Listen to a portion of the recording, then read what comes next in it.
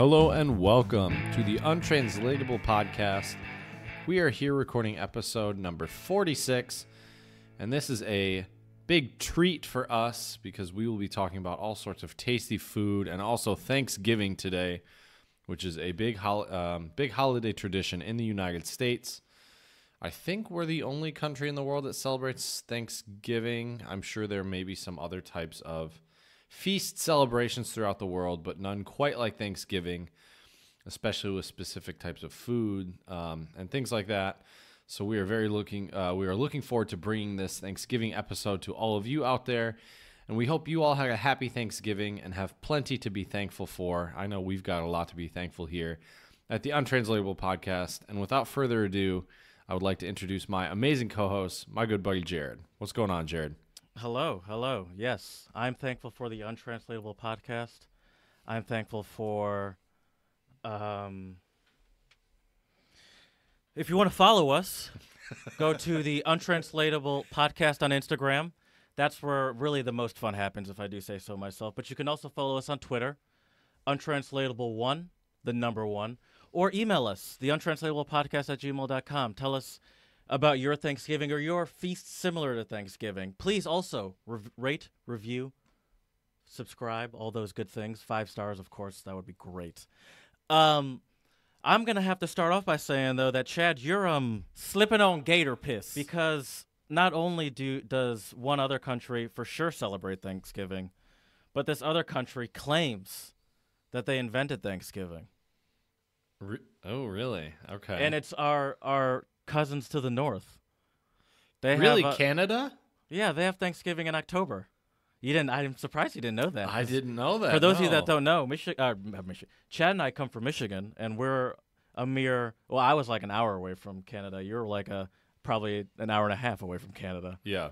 And so I'm surprised you didn't know that. Yeah, and they claim that they argue that Canadians hopped on the Thanksgiving train early, as in first, decades before the Americans did in 1578, more than 40 years before the American Pilgrims.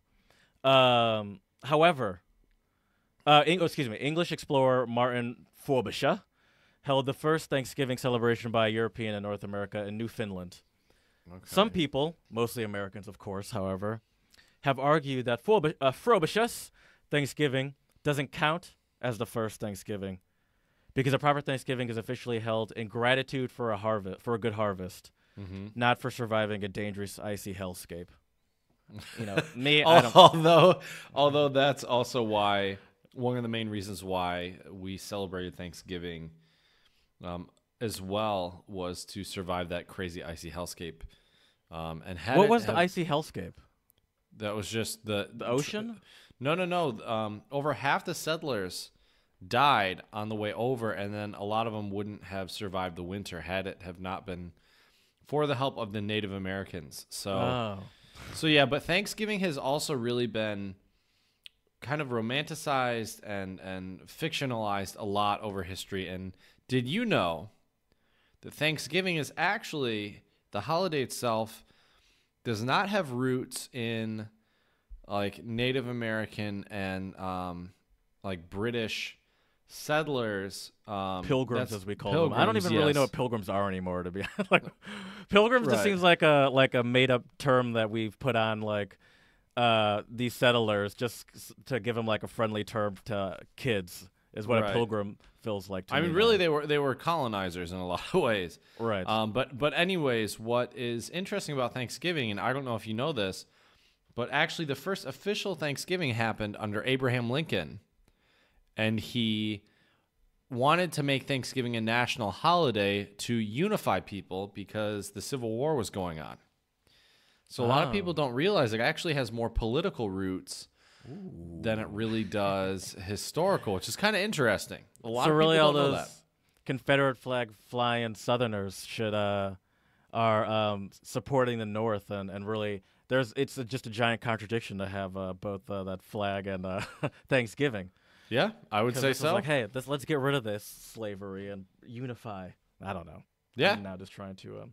Hey, Chad, The thing about Thanksgiving weekend, though, is it's not just about the dinner, which we'll get to, and it's not just, but it's also about just the entire long weekend. There's a lot of activities that go on during this long weekend.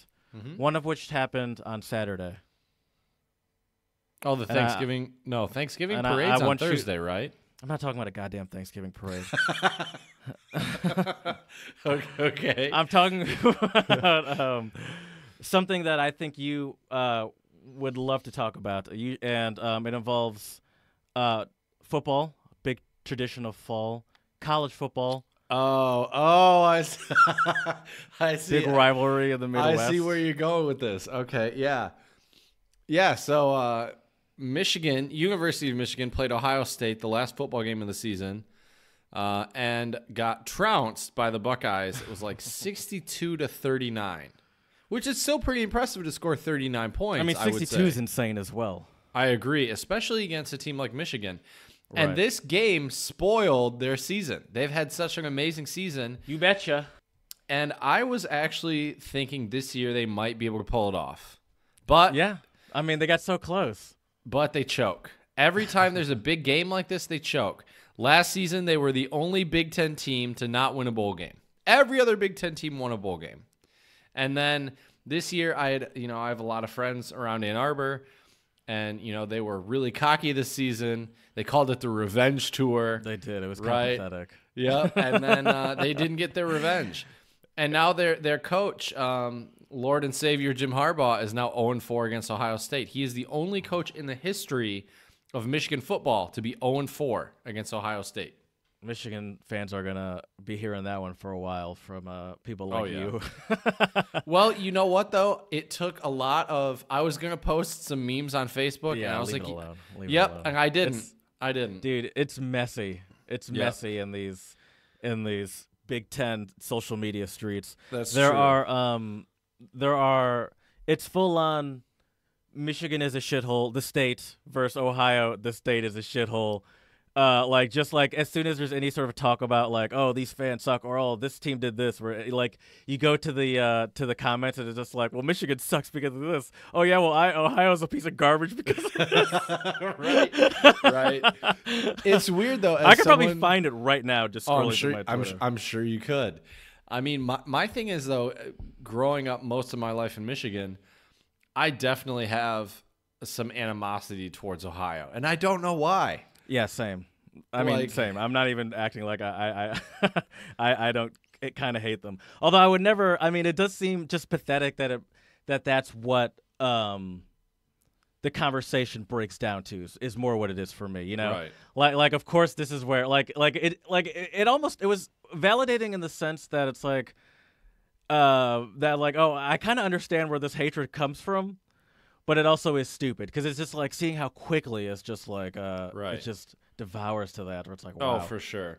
But I mean, as you and some of our listeners probably know by now, I'm a pretty big Spartan fan, and we only squeaked by a win against Rutgers, which in itself is kind of a joke. Right. You should. Yeah. Theoretically. Yeah. Michigan State should be trouncing them. Oh, for sure. I mean, and they won 14-10. So I don't know what was happening.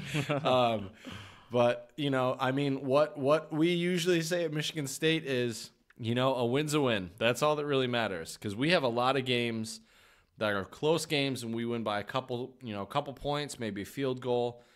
It's usually not the most beautiful win. It's not the most glorious win, but on paper, it's still a W, Hey, Chad, in the words of Dominic Toretto, a win is a win. It doesn't matter if you win by an inch or a quarter mile. Winning is winning. Yep. In the words of Ricky Bobby, if you ain't first, you're last. That's true. Let's see if I can find any shitting on. Oh, I'm sure you could. Let's start. So I'm on Michigan Athletics, and they just put a forever, go blue. The game was over, and they're just being classy about it. We're still. And the first comment is, sorry, we own you, OH. Yeah, and someone probably commented, IO. Right. I'm glad Buckeyes remind everyone that they can spell a 4-letter word. Buckeyes is capitalized in this instance. She didn't capitalize Buckeyes, and someone's getting at her for not capitalizing Buckeyes. That's funny. And then it says, no hate, happy holidays. That's funny. Oh man, I'll always be a fan of the Wolverines, but I'm still just angry this morning as I was yesterday. The stubbornness of this coaching staff has got to change, and there should be a lot of self-reflection going on within the leadership of that program. I mean, they're not wrong. Yeah, that was just. It seems so like I could almost like feel his tears on my own screen. Right, that's true. Oh my god! But yeah, this is actually pretty civil. But Right. I don't remember where it was, like Bleacher Report or something like that. But it was a shit show.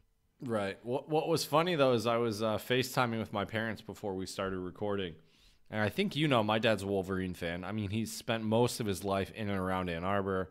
Right. He got his undergrad there. No, he didn't go to U of M. Oh, I thought maybe his degrees are from Germany, actually, the Academy of Fine Arts in Berlin. Okay. But anyways, yeah, and so I think he was expecting me to like talk shit about it because I'm a big MSU fan.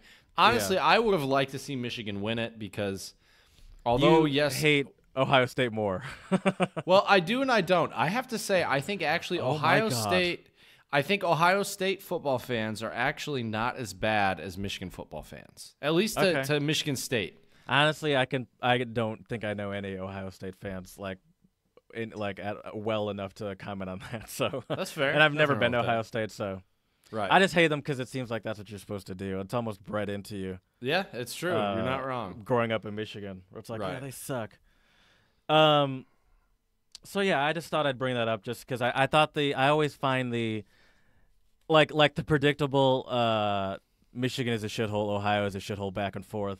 And a little part of me wants to be like, come on, we can be better than this. But I don't think that at all. I have no faith in these goddamn animals. That's true. So that after Thanksgiving, we'll get to Thanksgiving in a bit, but after Thanksgiving, I went bowling for the first time, and not first time ever, but literally I don't know exactly when's the last time I've been bowling, but it's been at least 10 to 15 years. Oh, nice. There's something about with or without gutters.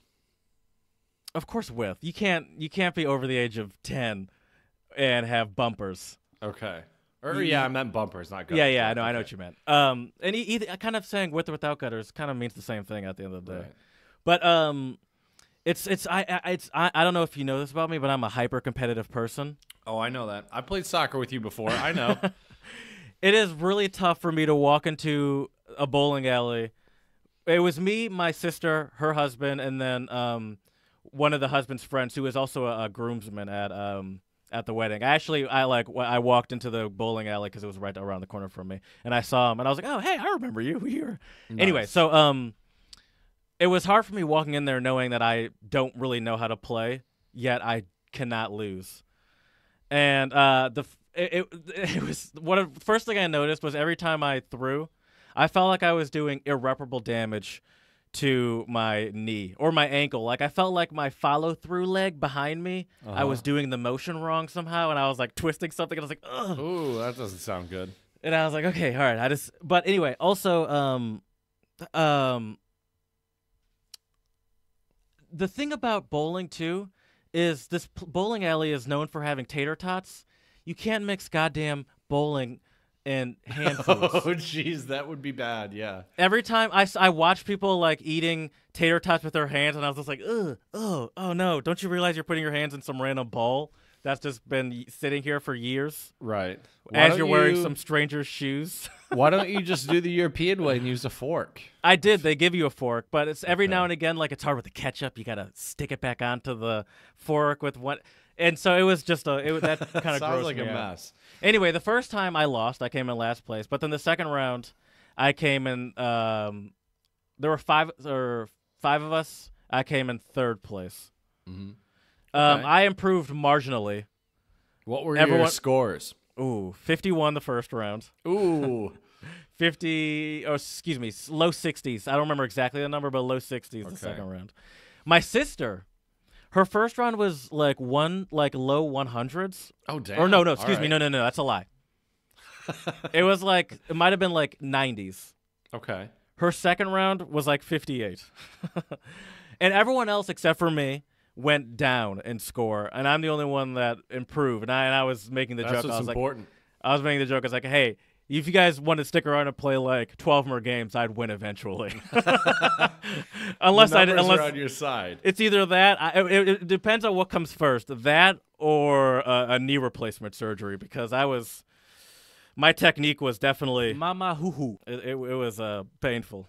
Okay, but it was. I also walked like a significant amount of time. I did some like podcast recon today, finding pictures for upcoming episodes. I wanted to find a gift shop for oh shit, I know I'm fucking up the time space continuum because the episode I'm talking about has long since come out. But anyway, yeah. So one more thing, I had I did like a lot of stuff this weekend. I went to a concert and I stumbled upon a new artist. I don't know. I'll listen to him, but I don't know how deep I'm going to get into it. But I liked it. Have you heard of Alan Stone? Mm-mm.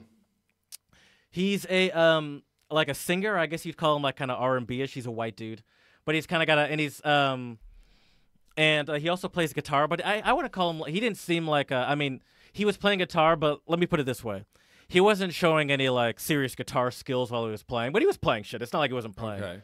But so like I'm saying, he's a guitar player, but that wasn't what he was really. That wasn't his forte. He's Although the ladies obviously singing. loved whenever he pulled out the guitar. Because he would like be playing and like singing just without it, then go pull out a guitar and then he did a couple songs by himself, just guitar and him. He was good though, and I'll say this: there was a girl in front of us. She seemed very friendly. I didn't talk to her, but she seemed like a nice person. However, she was recording the entire thing on her phone, just switching back and forth between camera, just like her straight up camera, Instagram stories, and Snapchat. Oh, God. And I just want to just want to tap her and be like, nobody wants to see this.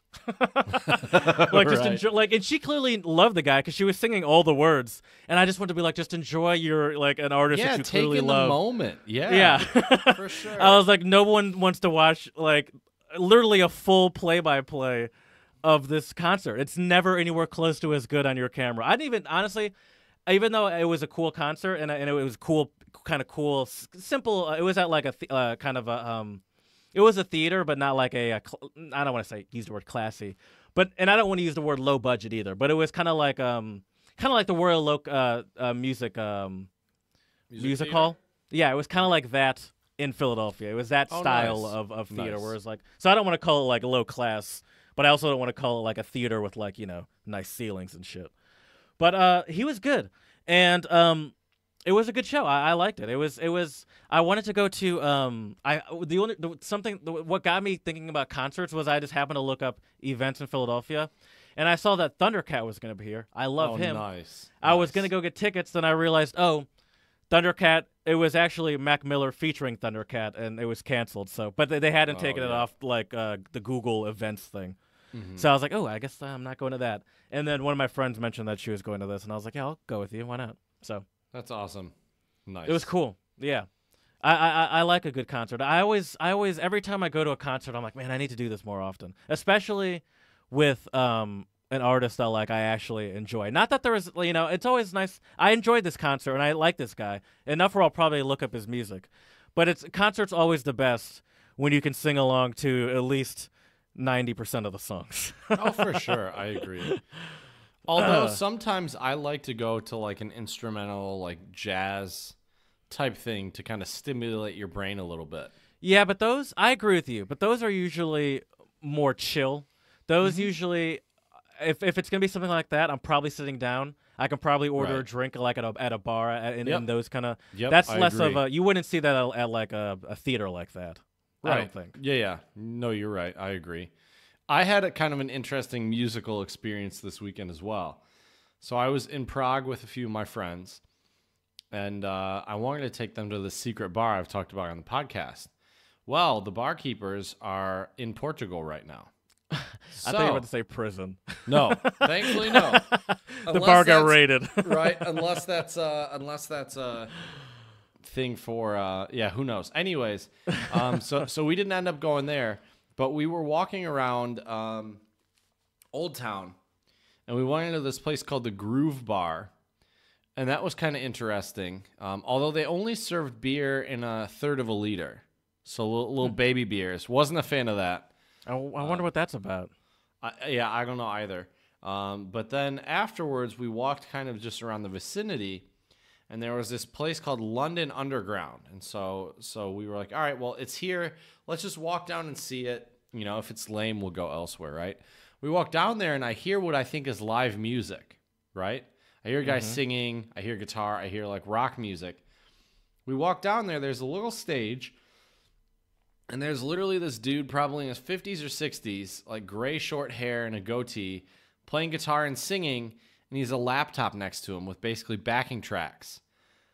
And this dude killed it. It's impressive that even a man of that age, no, not to be ageist, but like a man of that age, like is that good? Not that he's that good at a guitar. That's obviously not surprising, but that he's good with the guitar and with the like production component alongside it, with the like working the computer and what you're playing at the same time. I mean, I'm sure I don't know how involved it was, but that's still kind of an impressive feat, especially since you claim he was good. What was he playing? Originals or no, all covers, but like what? It was crazy, dude. He played an Iron Maiden song. Ooh. He played. We only got to hear 3 or 4 songs. Iron Maiden was one of them. He played like a more classic rockish song. Then he ended it with Purple Rain by Prince, and he killed it, dude. Usually, I'm not a fan of people covering Prince's music because they don't do it justice. This guy Prince killed would agree it. with you. Yeah. Oh, I'm sure he would. He hates it when people cover his music. But he ended with Purple Rain, and it was awesome. He was like shredding the guitar solo. Was he singing or was? Yeah, he was singing, and his nice. voice was crazy how he could like sing to different genres, and it still all sounded good. Right. But it all sounded like him. Right. He still had his own little flair on it. It wasn't just like a imposter. Right. And so that was cool. So we had a couple, I think we had 1 or 2 Pilsners there. We sit down and the waitress was really friendly. And it was our first time there, and she asked us had we been there, and we said no. She brought us anglicky. Thankfully she did speak English. But she brought us 4 little welcome shots. No idea what the hell they were. They kind of tasted like cough syrup. Really? Wow. But they were free. I mean, hey, free is free. Yep. That's very nice. I'm surprised to hear something like that happening in Prague, just because I feel like there's a lot of foot traffic. Well, it wasn't super busy that night, so maybe that's why. And they probably wanted us to stay and buy a couple more drinks. But it was really cool. Check out London Underground for any of you people in Prague. And I think they probably have DJs there sometimes as well, because the stage is big enough for you might be able to squeeze a 3-piece band on there, like a trio, but I would say it's better suited for like a DJ. But they have a little stage there, really nice.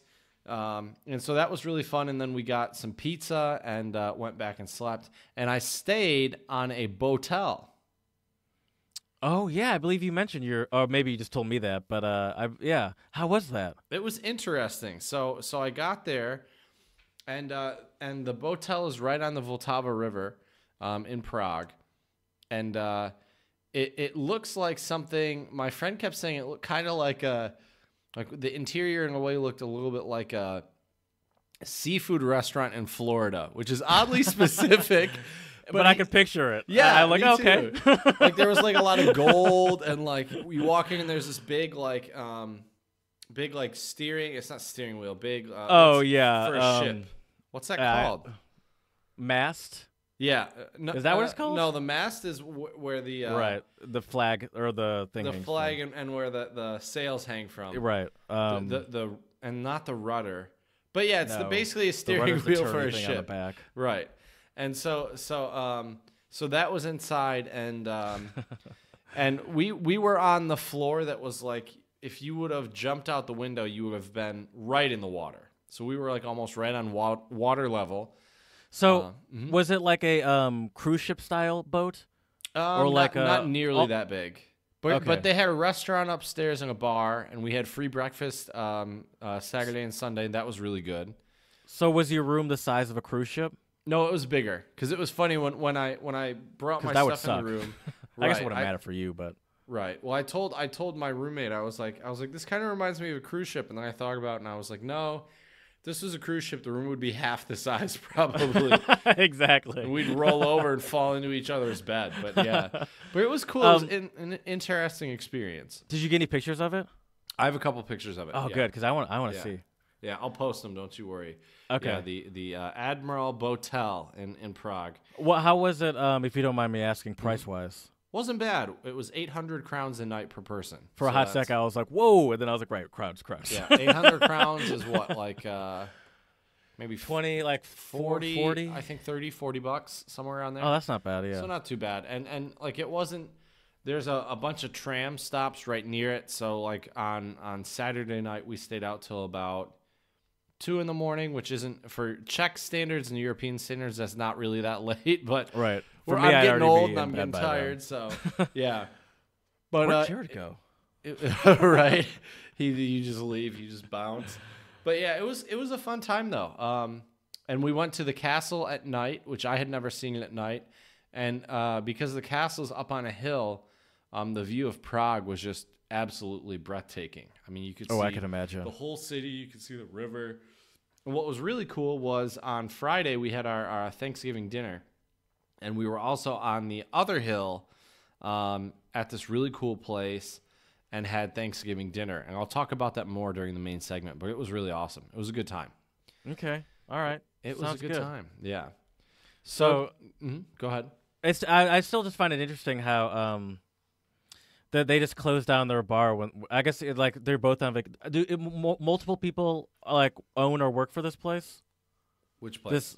The bar of that where it's you just, play it's just I'm pretty sure it's just a husband and his wife. Oh, okay. Oh, so they were just on vacation. I didn't know if they had like employees or something. I was like, they can't even keep going. But no, it's usually those two. I mean, every time I've been there, it's just those two. Oh, that's cool. Yeah, it's an awesome place. That's for sure. Now I'm looking at our Trello, and my question to you is, do you have any shout-outs? Because the way you have it ordered is, I do. I prefer to hear your shout-outs first. Okay, yeah, I got a couple shout-outs. My first shout-out, as a Spartan, I have to give this shout-out. MSU basketball won I don't remember what it's called, but it's an invitational in Las Vegas. They beat UCLA and Texas. Okay. So shout-out to the MSU men's basketball team. Yeah, I guess.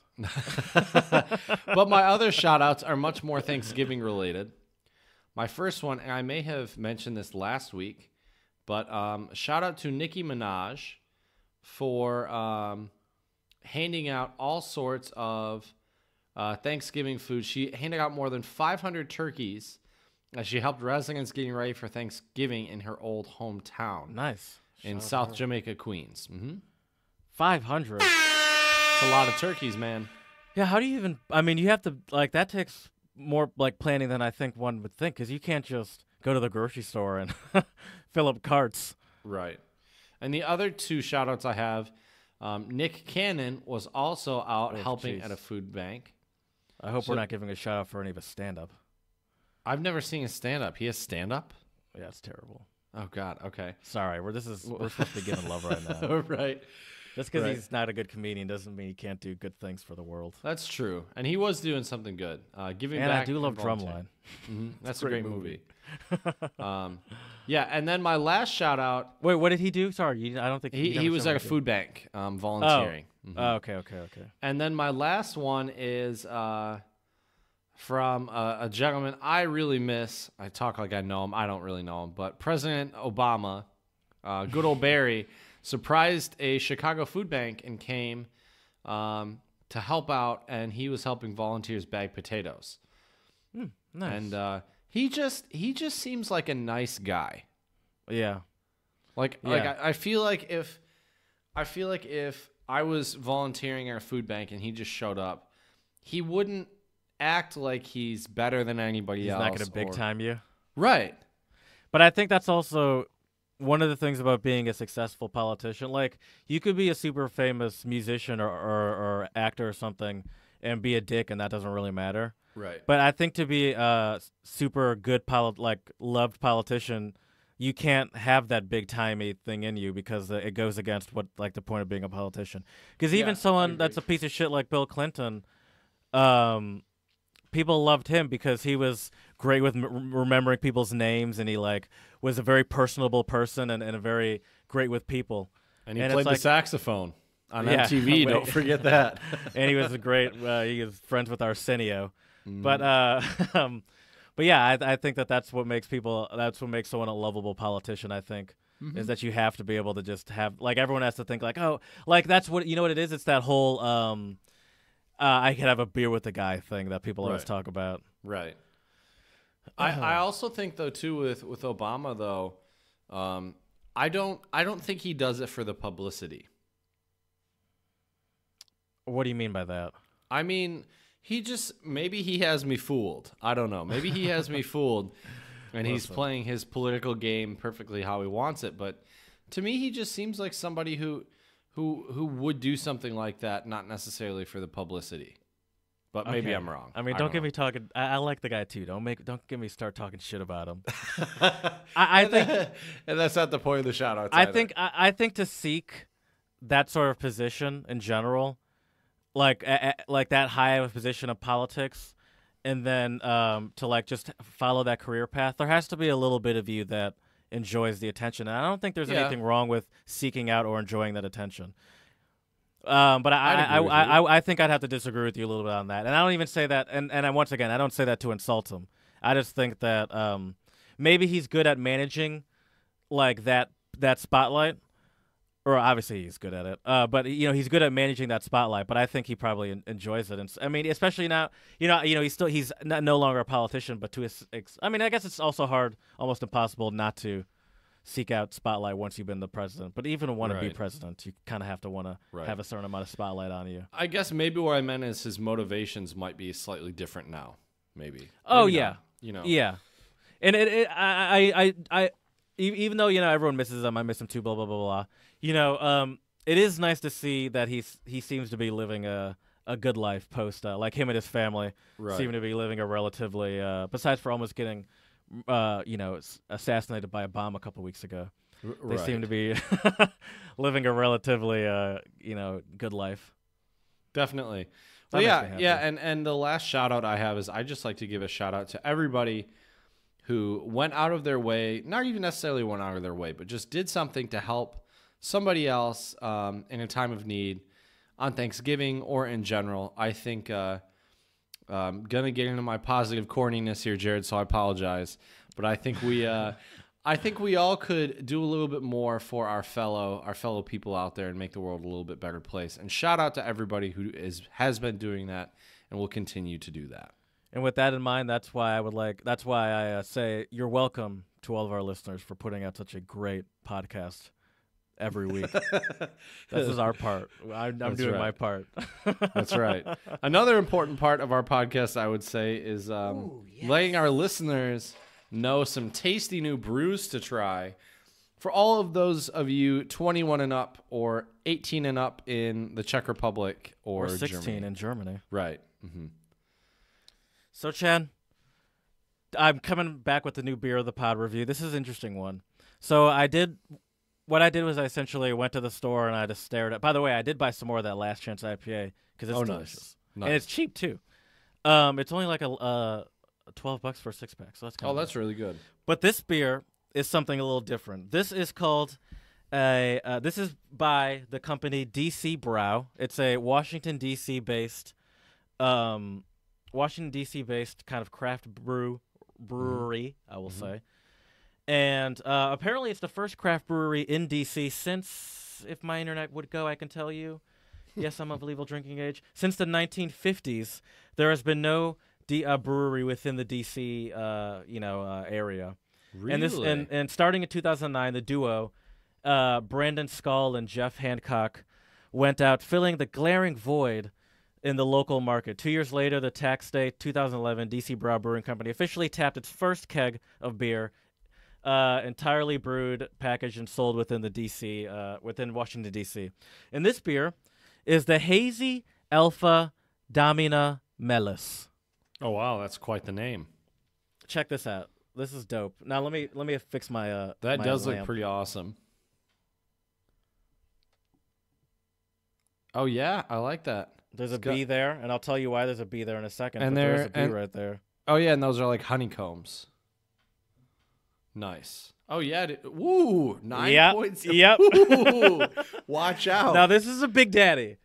And there's still plenty of podcasts left, so this could get fun. No, I'm kidding. But what Chad was wooing at is that this beer is what is it? I just lost it. 9%. 9.7%. Almost 10%. That's crazy. And if what I've learned is, of course, well, this is an India Pale Ale, but this is an Imperial. And which Imperial is similar to a double pale ale, which just means that there's a double amount. There's like a lot more hops, and usually that's balanced with a lot more barley or malts, something like that. I think malts, not barley. And keep in mind, I don't know what I'm talking about. And and that's usually what causes it to be more alcoholic. And they claim that it is an Imperial India Pale Ale brewed with honey. Brewed and canned in Washington, D.C. So I'm not really sure what that means, but we'll find out, won't we? I guess we'll find out. And let me read how they explain it, because it's only fair. Oh, and also, look what I have here. Oh, that looks like a Hefeweizen glass. It is, but that's all I have. Okay, that's fair. In the glass, a dense white head sits atop a hazy, deep, golden-hued pour. Substantial adjuncts were used for enhanced mouthfeel. Ooh, mouthfeel. Accompanied by a heavy, pungent, and punchy aroma with notes of grapefruit, mango, guava, pineapple, along with deep citrus and heavy tropical fruit. What were all those things they listed before? Not citrus and... Anyway, upon sampling, the palate is met with a light bitterness with a no-hop burn on the throat. Best drink this one fresh. Okay. And I'll give you the tasting notes after I give my own tasting notes, because my tasting notes obviously are more valid than anyone's. That's true. Now hold on, I'm about to pour it. Let me pour it for you. No, I don't want to get it on my computer. Yeah, I would like you to not get it on your computer. I can see it though. Interesting. That almost looks like a lager or really dark Hefeweizen. But it also, I would say, IPAs can tend to look like a Hefeweizen. That's true. Like some of those Tonewoods I had looked kind of like a Hefeweizen that were IPAs, especially that Improv. Now, I'll get a picture of this later. I have other ones that I'll drink later, and I'll pretend like I'm taking these pictures while the podcast is happening. Anyway, what I like about it so far, I put it aside like I wasn't about to drink it, is that it smells very fruity. Okay. It smells very fruity. And it doesn't have that aggressive of an aroma as you would expect. Okay. Like, it smells subtler than it would be for a 9.7% Imperial IPA. Oh, jeez, sorry. All right, I'm about to take a sip. I'm sorry, I don't know why I'm stalling so much. You're good, no worries. Taking in the moment.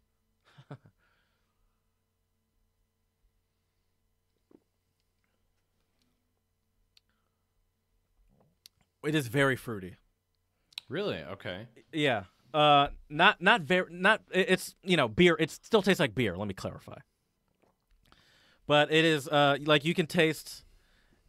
I don't really know what guava tastes like, but as soon as I put it on my mouth, I was like, oh yeah, there's definitely guava in this bitch as well. Like, sorry, now I have to take a selfie, and no worries.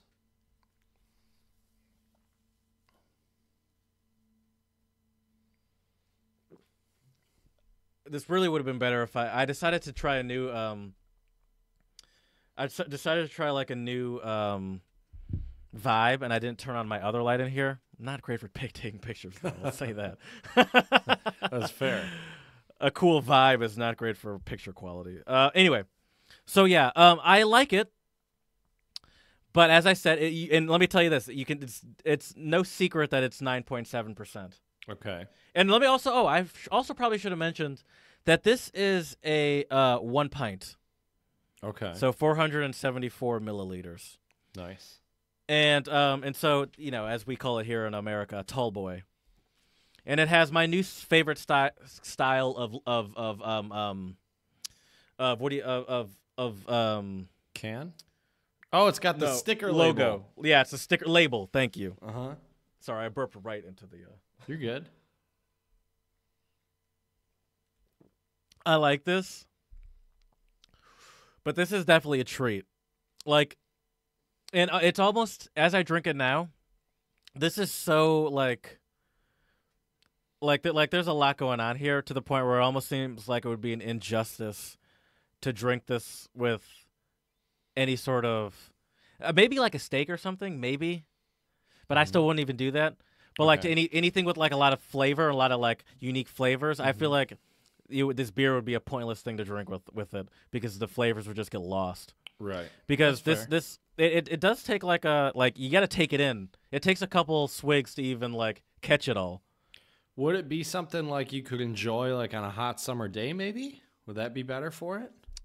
I mean, you can because it is light and fruity.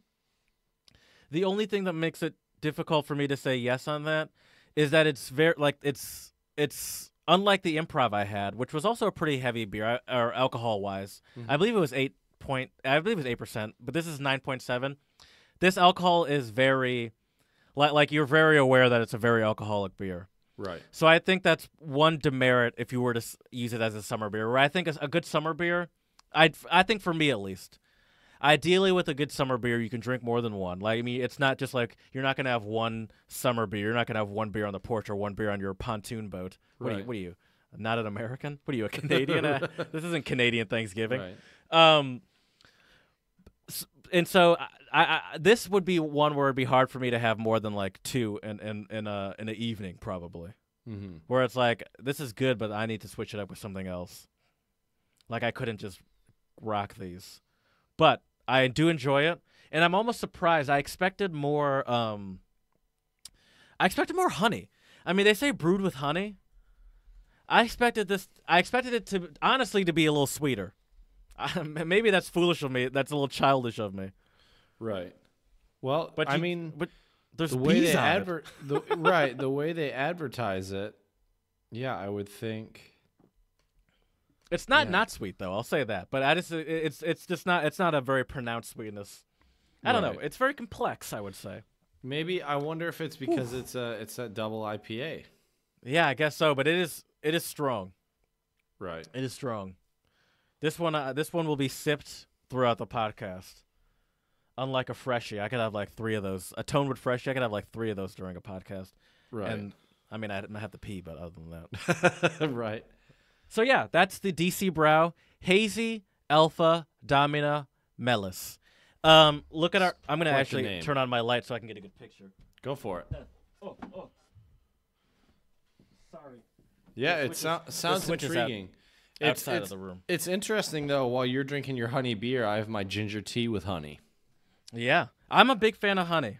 Yeah, I'm also too. a big fan of ginger as well. What I do is I buy tea bags off of Amazon, just empty, no tea in them. Right.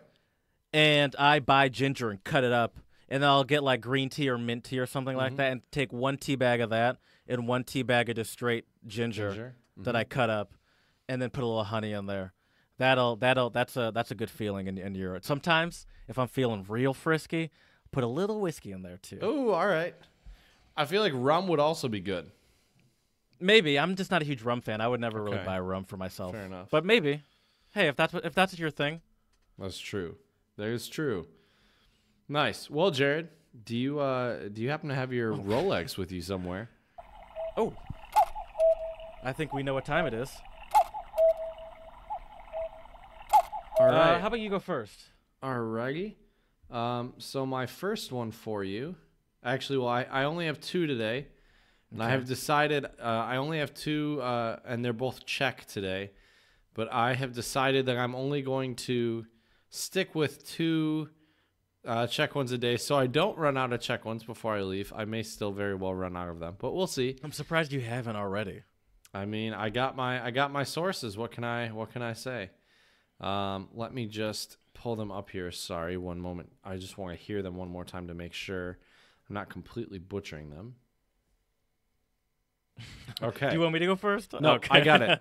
So it is Nedal bich za nový zlamadu grešli, which means I wouldn't give a broken groschen for a new one. Groschen is like a... I was about to say, I don't even know what that is. A groschen is kind of like a penny. It's a thick silver like a coin. Okay. Can you say it again? Sorry, you can tell I'm kind of only partially paying attention right now because I'm trying to Nedal take bich this selfie. za nový zlamadu grešli, which means I wouldn't give a broken groschen for a new one. So it's worthless? Hit that ham horn, my dude. Oh, yes. Wow, this is a whole lot of... I'm like taking a selfie of myself while I'm like sliding back to my soundboard. Okay. Yeah. I've never heard groschel, but... Grešli. It's groschen in English. Groschen, it's the same in German. Like there's the drei Groschen Oper, which is like the three... Guess you would translate it to like 3 penny opera, maybe. Okay. Oh, yeah. I think I've heard of that. Mm-hmm. Okay. I got one for you from my favorite country, my favorite language. Number 5, French. Woo, woo, woo, woo. And this one is en faire tout un fromage. And I believe you know what one of those words means at least. Fromage is cheese. Thank you, It Dexter's is. Laboratory. Tout is, isn't it like whole? Yeah, it's like everything. All everything? depends on the... Because like tout le monde means the whole world, right? yeah. Okay. What does the rest of it mean? So Make every a whole cheese about it. Make all cheese about it. Make a whole cheese about it. Is that like to make a big deal? Yes, it is. Ooh, I like that. You're making a whole cheese about it. Why are you over here making a big cheese out of it? Or excuse me, why are you making a whole cheese about it? Come on. How do they not use that in Wisconsin? I feel like that would be so I know. fitting in Wisconsin. That's awesome. Easy, your cheese head is melting there. Right. Okay, my last one for you today is also Czech, and it is Neprodal bich to za zlatý tele, which means I wouldn't sell this for a golden calf. Is that the same thing as your other one? Nope. They sound very similar. They do, but they do not mean the same thing. So the other one, is saying it's worthless, and this is saying that it's so valuable that it's priceless. Hit that ham horn, my dude. That's right. Okay. I'm killing it. Those are kind of not self-explanatory, but those are not surprising to me. Right. What I'm going to do for everyone, I'm going to save everyone right now. My next one is Turkish, and I'm just going to go straight to the translator because I don't want to mess this up, and it's just going to be a disaster. Good call. And, it's 2018. We got technology. I'm just, clearly not well prepared. All right. Ready? Mm-hmm. İncir çekirdeğini doldurmayacak sebepler. I think I made the right choice. Yeah. What do those words all mean? İncir çekirdeğini doldurmayacak sebepler. Oh, I would have been nowhere close to that. It literally means reasons that would not fill a fig seed. So it's like reasons that don't make sense or reasons that are worthless? Not really. I mean, they're worthless, but for not the reason you said. Okay. Yeah, It's nothing to get upset about. Oh, okay. Nothing to worry about. It's like you're getting nothing to upset get about something that doesn't even fill a fig seed. You're making a mountain out of a molehill, is what you're saying. There you go. There you go. All right. I'll give you a post one for throwing out another untranslatable there. Nice. I have one more for you. And Let's I want to do know it. if, as we go into our Thanksgiving topic, I want to know as someone you, Chad, who doesn't cook, if you're going to get this. Excuse me, this honey beer is It's getting to you, huh? It's Cantonese, and it's Ji Mao Suan Pi. And it is literally chicken feather, garlic skin. Okay. Chicken feather, garlic skin. Okay. Yeah. Can you help a brother out here? Well, we can go two ways with it. We can either go, I can give you an example. using the actual. Well, yeah. All right, I got something for you. Okay. So, you and I, we go to a concert together, and I'm so excited because I'm wearing these dope ass white Nikes that I have, and someone steps on them, and I'm like, well, now I'm gonna have to murder you. And as I'm walking up to murder the person, you pull me back and you say, Jared, come on, don't worry about those people. Ji Mao Xian Pi. Chicken skin garlic. What was it again? Chicken feather garlic skin. Chicken feather garlic skin. So just also don't worry about it, right? Or it doesn't matter? Yeah, I guess so. Yeah, it means it's like insignificant, Okay. trivial. So like you were kind of on the right path, but I don't know if that's. I feel like that's. Oh man, I don't know how to do the half hand horn still.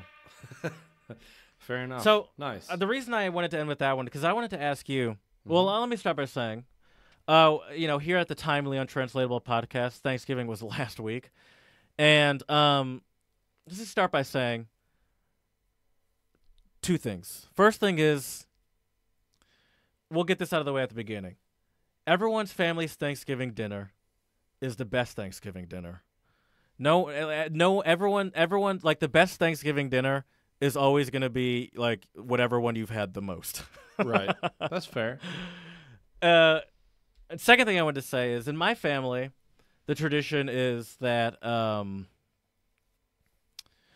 everyone has to contribute something. So everyone has to do something.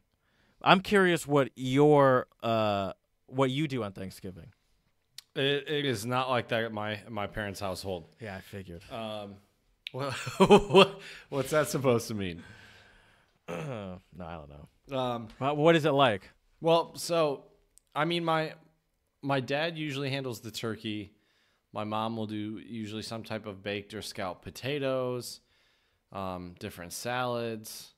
Do the cranberry sauce in the jar or in the can. What else? And I would honestly be happy to help out, but I think it's easier for my mom just to be like, get out of my kitchen so I can do my work. You know what I mean? I think that's how I kind of operate as well. Like, I mean, I don't ever cook a full Thanksgiving meal, but even when I like cook for myself and people offer to help, I'm like, it's honestly just easier if I just do it. Right. So before we get into what we're actually eating at Thanksgiving, because we're gonna rank those, we'll get to that. I guess we should explain what it is.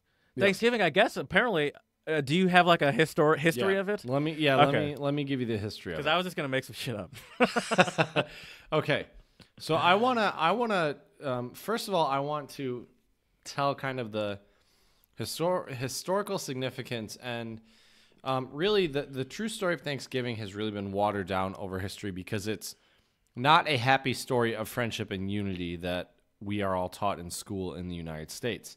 So, as I mentioned at the top of the show, Thanksgiving really became a huge national holiday under Abraham Lincoln, and it was to promote unity and togetherness, which, as far as that concept by itself, I really like that idea. I like the fact that you sit down with your families, you enjoy a meal. You might have to endure some crazy political opinions or what have you with your crazy aunts or uncles or cousins or who knows who. But in theory, it should be. That's kind of the fun of it, though. It can be. Where it's like, is blah blah blah going to show up, or like, right. But yeah. So, Abraham Lincoln in October 3rd, 1863, said that the last Thursday in November.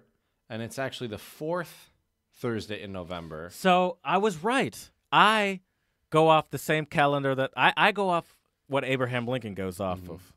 Right. But yeah, because that's what messed us up. I assumed it was the last Thursday of the month, but it's the fourth Thursday of the month. Thursday of the month. Yeah. And I was very aware of the fact that it was we had 5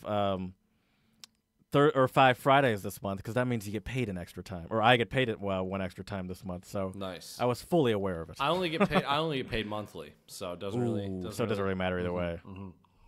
So yeah, Abraham Lincoln. So he said, and I quote, "A day of thanksgiving and praise to our beneficent Father who dwelleth in the heavens, for blessings of fruitful fields and healthful skies and a peaceful end to the Civil War. So this is kind of how it starts.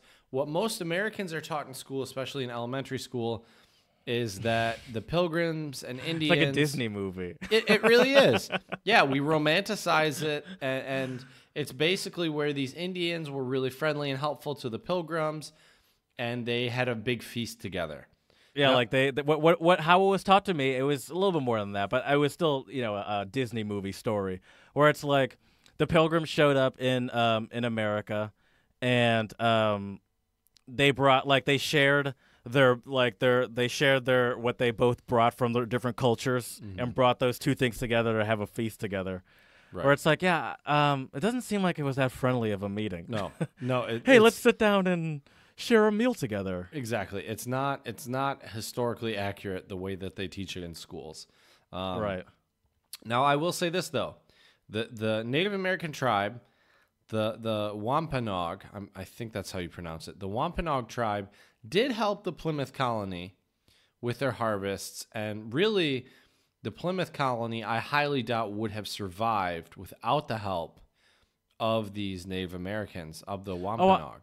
I believe that they were helped at some point, but I think there was definitely one, I'm sure there were a lot of people that weren't helped, and then two, there was a point where those, the same people that they helped, and I wonder, was some of it like not on purpose? I'm not hoping that it wasn't, or I'm not like in favor of these people, but like, because a lot of it was like disease transfer. Right. Is that stuff that they didn't even know that they could do? Like, that's because a little part of me thinks like I know they gave them like these smallpox blankets or whatever, but it's like, did they even know that they didn't even know how to heal smallpox themselves? Right. I'm not sure. I'm the wrong person to answer that question. Right. I don't know why. Yeah. Like you're some sort of historian. Right. I'm not a historian. I'm not a medical doctor who knows about the history of, medicine. I'm not. Let us know. These are the questions that run through my head all day. Right. But I don't think it was all necessarily on purpose, but that's neither here nor there. But yeah, and that's not to discount that a lot of it was 100% on purpose. Right. and the one thing I'd like to mention as well, because we are taught in the United States about this friendliness between a Native American tribe, the Wampanoag, and the Pilgrims, I would actually like to start off with, in Native American culture, they actually have a different Thanksgiving type of thing where I believe it usually lasts anywhere from 2 to 4 days. I think the times may change in different tribes. They all have different customs and everything. But they give thanks to the land and the beings that provide themselves as food and everything like that. So, are we boring you, Chad? No. It's past my bedtime here in the Czech Republic. But and they also would thank obviously for the harvest. But yeah, and what's interesting though is the Native Americans, at least according to a couple different sources I found, they weren't thanking the Lord, but they were thanking the land for the food, because Native Americans weren't Christians, right? Right, and at most Thanksgiving dinners in America, people say a prayer usually. Well, a lot of them are seen as quote unquote pagans. Because they worship the land, which is pagan shit, according to Christians, obviously. Right. I think that's actually what they say in the Bible, pagan shit. That's some goddamn pagan shit. I think that's what it says. Deuteronomy verse 3, chapter 4, verse 7. Right. That's that pagan shit. Right. But yeah, so I think the idea of Thanksgiving is obviously celebrated very differently in Native American culture, and I thought it was important to share that with our listeners because No, sorry. Go ahead. Because, I mean, this is half of the historical story that we are taught in school, yet we're really not given any additional information about it. So I think it's important to share that with everybody because it's a voice that not everybody has heard. Oh, for sure. Yeah, and I think that this whole idea of protecting our children with these kind of friendly stories of the past and history, we're witnessing the damage that it does on society. Listening to idiots like Megyn Kelly ask what's wrong with blackface, or just like listening to people explain to you like why, or like pretending that or claiming the Holocaust didn't exist, like ridiculous things like this. Are, I think, I don't know. I don't mean to get on my high horse, but I think a lot of like we try so hard to water down and not make our not face our history. Right. And it's only doing damage. Exactly. And that leads to my next point, which is the idea of false friendship. So as I mentioned, what we don't are open taught, that gift. Right. When we are taught this in American schools, we're taught that, oh, they were all friends and they had a great time. But really, the settlers kind of pushed the Indians aside. And what most people do not know is, so the first, I don't really know how historically accurate it is, but if you do some basic Googling, you can find that 1620 or 1621 was when they celebrated the first Thanksgiving, right? But then, 55 years later, there was actually this big war called King Philip's War. King Philip was the English name for the Native American chief that was the predecessor, or sorry, not predecessor, but the successor of the of Chief, I believe it's Massasoit, who was the Wampanoag chief that helped out the Pilgrims, right? And so what's interesting is then his son, the English settlers called his son King Philip. And they had a war called King Philip's War. It lasted 3 years, raged all throughout New England, destroyed 12 towns, and this almost completely destroyed the Wampanoag tribe and also their allies, the Narragansett tribe from Rhode Island. You never want a war named after you. Right. The King Philip War. Right. So yeah, and what is, so sad is the indigenous people or the Native Americans would say, we are happy to share the land with you if you accept our sovereignty over it and you take care of it the way we want you to take care of it. But obviously, we all know if you read any history books, older history books, crossed. I mean, and sadly now they're not even. I have read in some historical textbooks now in schools in the United States, they aren't even teaching them things like the Trail of Tears. They basically say, oh, and then the Native Americans moved. They didn't move. No. They were forced out of their homelands.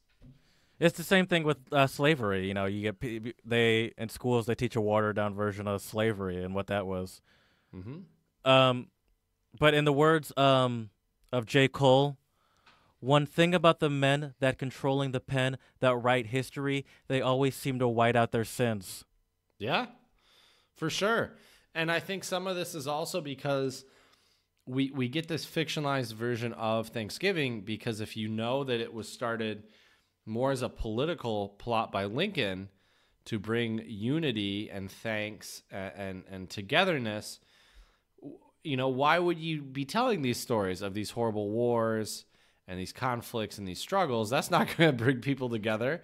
Right. Right. Yeah, I guess it's kind of defeating the purpose. What are you thankful for? Right. I'm thankful that we sabotaged this Native American land and made it our own. Right. Yeah. But yeah, so I just wanted to share that history because I think it's very important for people out there to have a better understanding of the history and everything like that. What's also interesting is there is no evidence that they actually ate turkey. It was probably more likely they had some type of deer or something like that. Also, there was no pie. Yeah, that's not surprising. Of Right. course there was no pie. I Right. mean, I guess the turkey thing, that would probably be more surprising, but that's not really surprising either. It just makes sense that deer's not a like a, what do you call it? Like factory farmed animal. So Right. it's just not productive Right. to serve deer on that scale. Very true. It's not really possible to do that. Mm-hmm. Yeah, okay. I mean, let's I want to reserve my opinions on turkey for now. Okay. Oh, excuse me. Fair enough. But I will say, so Thanksgiving, fourth Thursday of every November, every year. And what time does your family tend to eat Thanksgiving? Usually around 3:30 or 4. Okay. I went to my brother-in-law's. My brother-in-law is from Philadelphia. His family lives 30 minutes away from me. So I went to their house. They eat also. They say 4. We started probably a little after 4. Mm-hmm. And I talked to my parents that day. Called them, and they were having dinner at 2. Yeah. And I was like, that's Thanksgiving brunch. I was like, you know what you should do? And I was talking to my dad. I was like, you should throw some pancakes into the mix. And I was like, and really make it a Thanksgiving brunch. Maybe get some eggs in there somehow. I was like, ooh. And I literally I was having my own conversation, just like, this sounds great. And my dad's like, yeah, we're not going to do that. So, Right. But there is like a very traditional, I think, type of food and dishes. You mentioned in our last episode the side dishes that go along with it as well. I myself, when I was younger, I didn't really enjoy them, but now I love me some deviled eggs. Oh yeah, I could pass on the deviled eggs, but to be fair, I'm not a big fan of not warm eggs in general. Like cold eggs are kind of not my thing. Okay, that's fair. Nothing wrong with it. But I like eggs. So first, before we talk about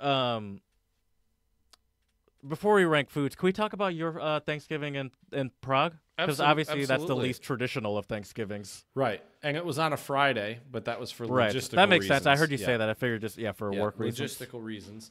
But it was They don't get the day off for Thanksgiving in the Czech Republic? Believe it or not, no. I had a few students tell me it's a shame we don't have the day off, and I'm like, well, if you don't celebrate it, it's not really a shame, Yeah, I mean, also, it's not like you're going to cook yourself a Thanksgiving dinner at home. Right. I don't have any of the tools to do any of that stuff. That's for sure.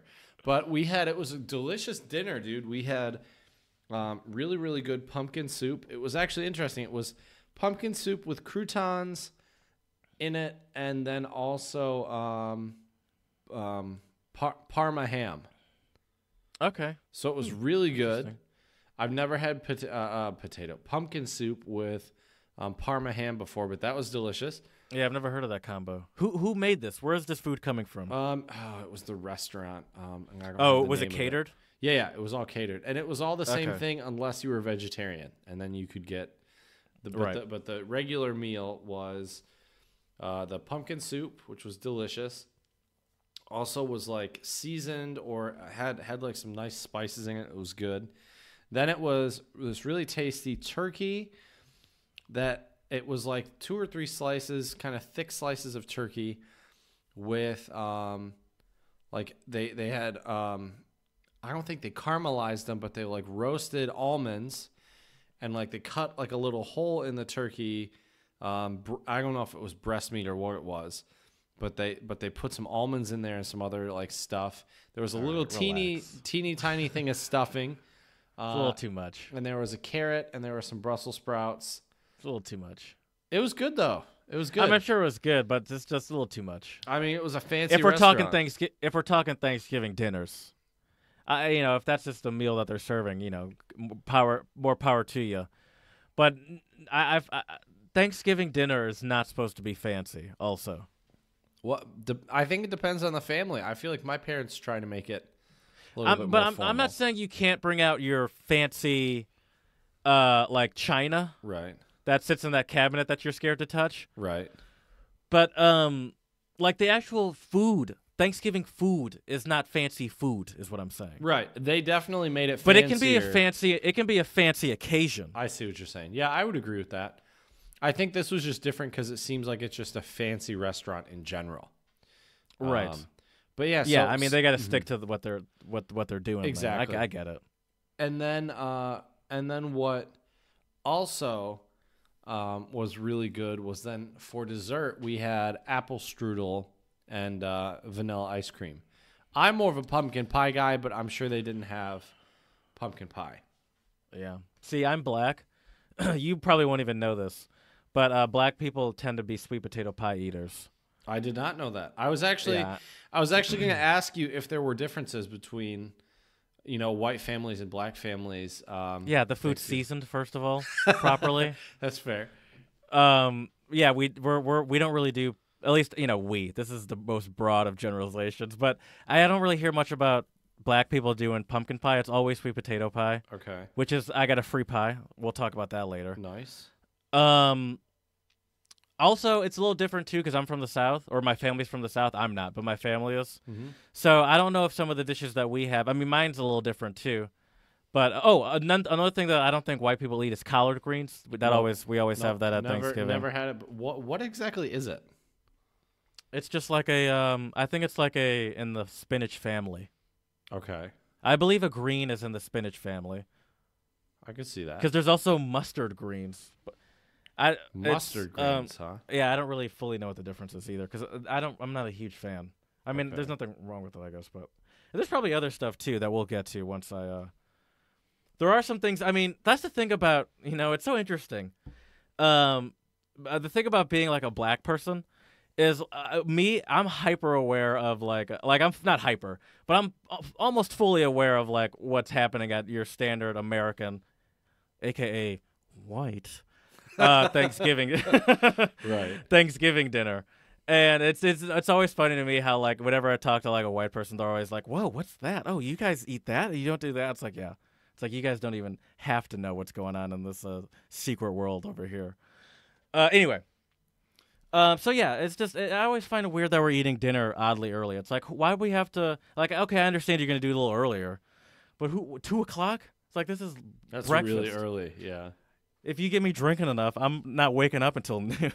Right. If you get enough of these hazy alpha dominant melises in me to the point where I can't even say that name, then I'm anyway. All right. Top 10 dishes. Top 10-ish. There's a little more than 10. Should I just go through my list? Sure, let's hear it. So as I started by saying, well, let me start by saying this. This is once again my family because that's really all I know. Mm-hmm. And I've been to other Thanksgivings, but obviously I've been mostly with my own freaking family. And so it's going to be stuff that is at my family's Thanksgiving. And this list is obviously influenced by what I like, but I'm going to say that it's also ranked just by what I can see, what I've seen go, and what I see people be most attracted to year over year. So it might not even be something that I really eat that much of, but I'm still might put it high because I know that I don't like it, but clearly that's me. That's not everyone else. Right. So, and I have both desserts and food mixed into one list. Okay, nice. And I mentioned at the beginning, we'll start with number one. I mentioned at the beginning that in our family, everyone usually cooks at least one thing. In our family, I mean, this is more of my personal family's tradition, mm-hmm. because usually my dad is doing most of the cooking. And what we do is we usually have it at my grandma's house or at my cousin's house in Colorado. My family is in Denver because I have cousins there, like a couple cousins there. And so usually someone always does something. And my dad usually does most of it. Okay. Or most of the big things, like turkey, some other big things. What I started doing was, back in the day, was the cranberry relish. We do two different types. But that's not what I'm here to talk about now. What I do now, for the past couple of years, what I've been doing is the mac and cheese. And I give this whole preamble because mac and cheese is easily number one. And I don't say that has nothing to do with me. Yes, okay. I cook it, so it has to do with me and the fact that I don't mess it up. But there's two things. One, I've almost been watching this recipe be made like I'm a ninja apprentice. Like I've watched my parents make it. I've made it accompanied by them. Then I've made it with them like looking over their shoulder slightly as I make it. And then they just say, make the mac and cheese. So it's been a progression. Okay. And so usually when I cook at home, I like to cook. I'll get a little creative, mix it up a little bit. But when I'm doing this, it is to the recipe. Mm-hmm. No improv. And so I say it's number one, but I also it's only half a brag because I'm just following a recipe. But everyone loves it. And mac and cheese is always a staple in black homes. We in the black community, something I'm sure you don't know. There's common in black Twitter. This is like think back to our black Twitter episode. Something that black people often make fun of on Black Twitter is white people's mac and cheese. I don't fully know why, but I know. It's probably but because I it's know not that's seasoned definitely a correctly, thing. right? Probably. Do So that's do number one. Do you actually season mac and cheese? Yeah. What do you put in it? What's the secret? Well, the one I make, salt and pepper, obviously. There's a little bit of Worcestershire sauce, tiny bit of hot sauce. There's a tiny bit of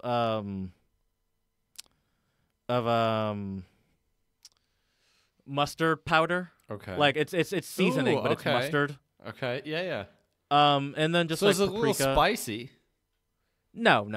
It's No, not spicy. It's just properly seasoned. That's the thing that I don't think. That's White what I people think get? is the big separation here. Is there's a difference between spicy and properly seasoned. It's not spicy, Okay.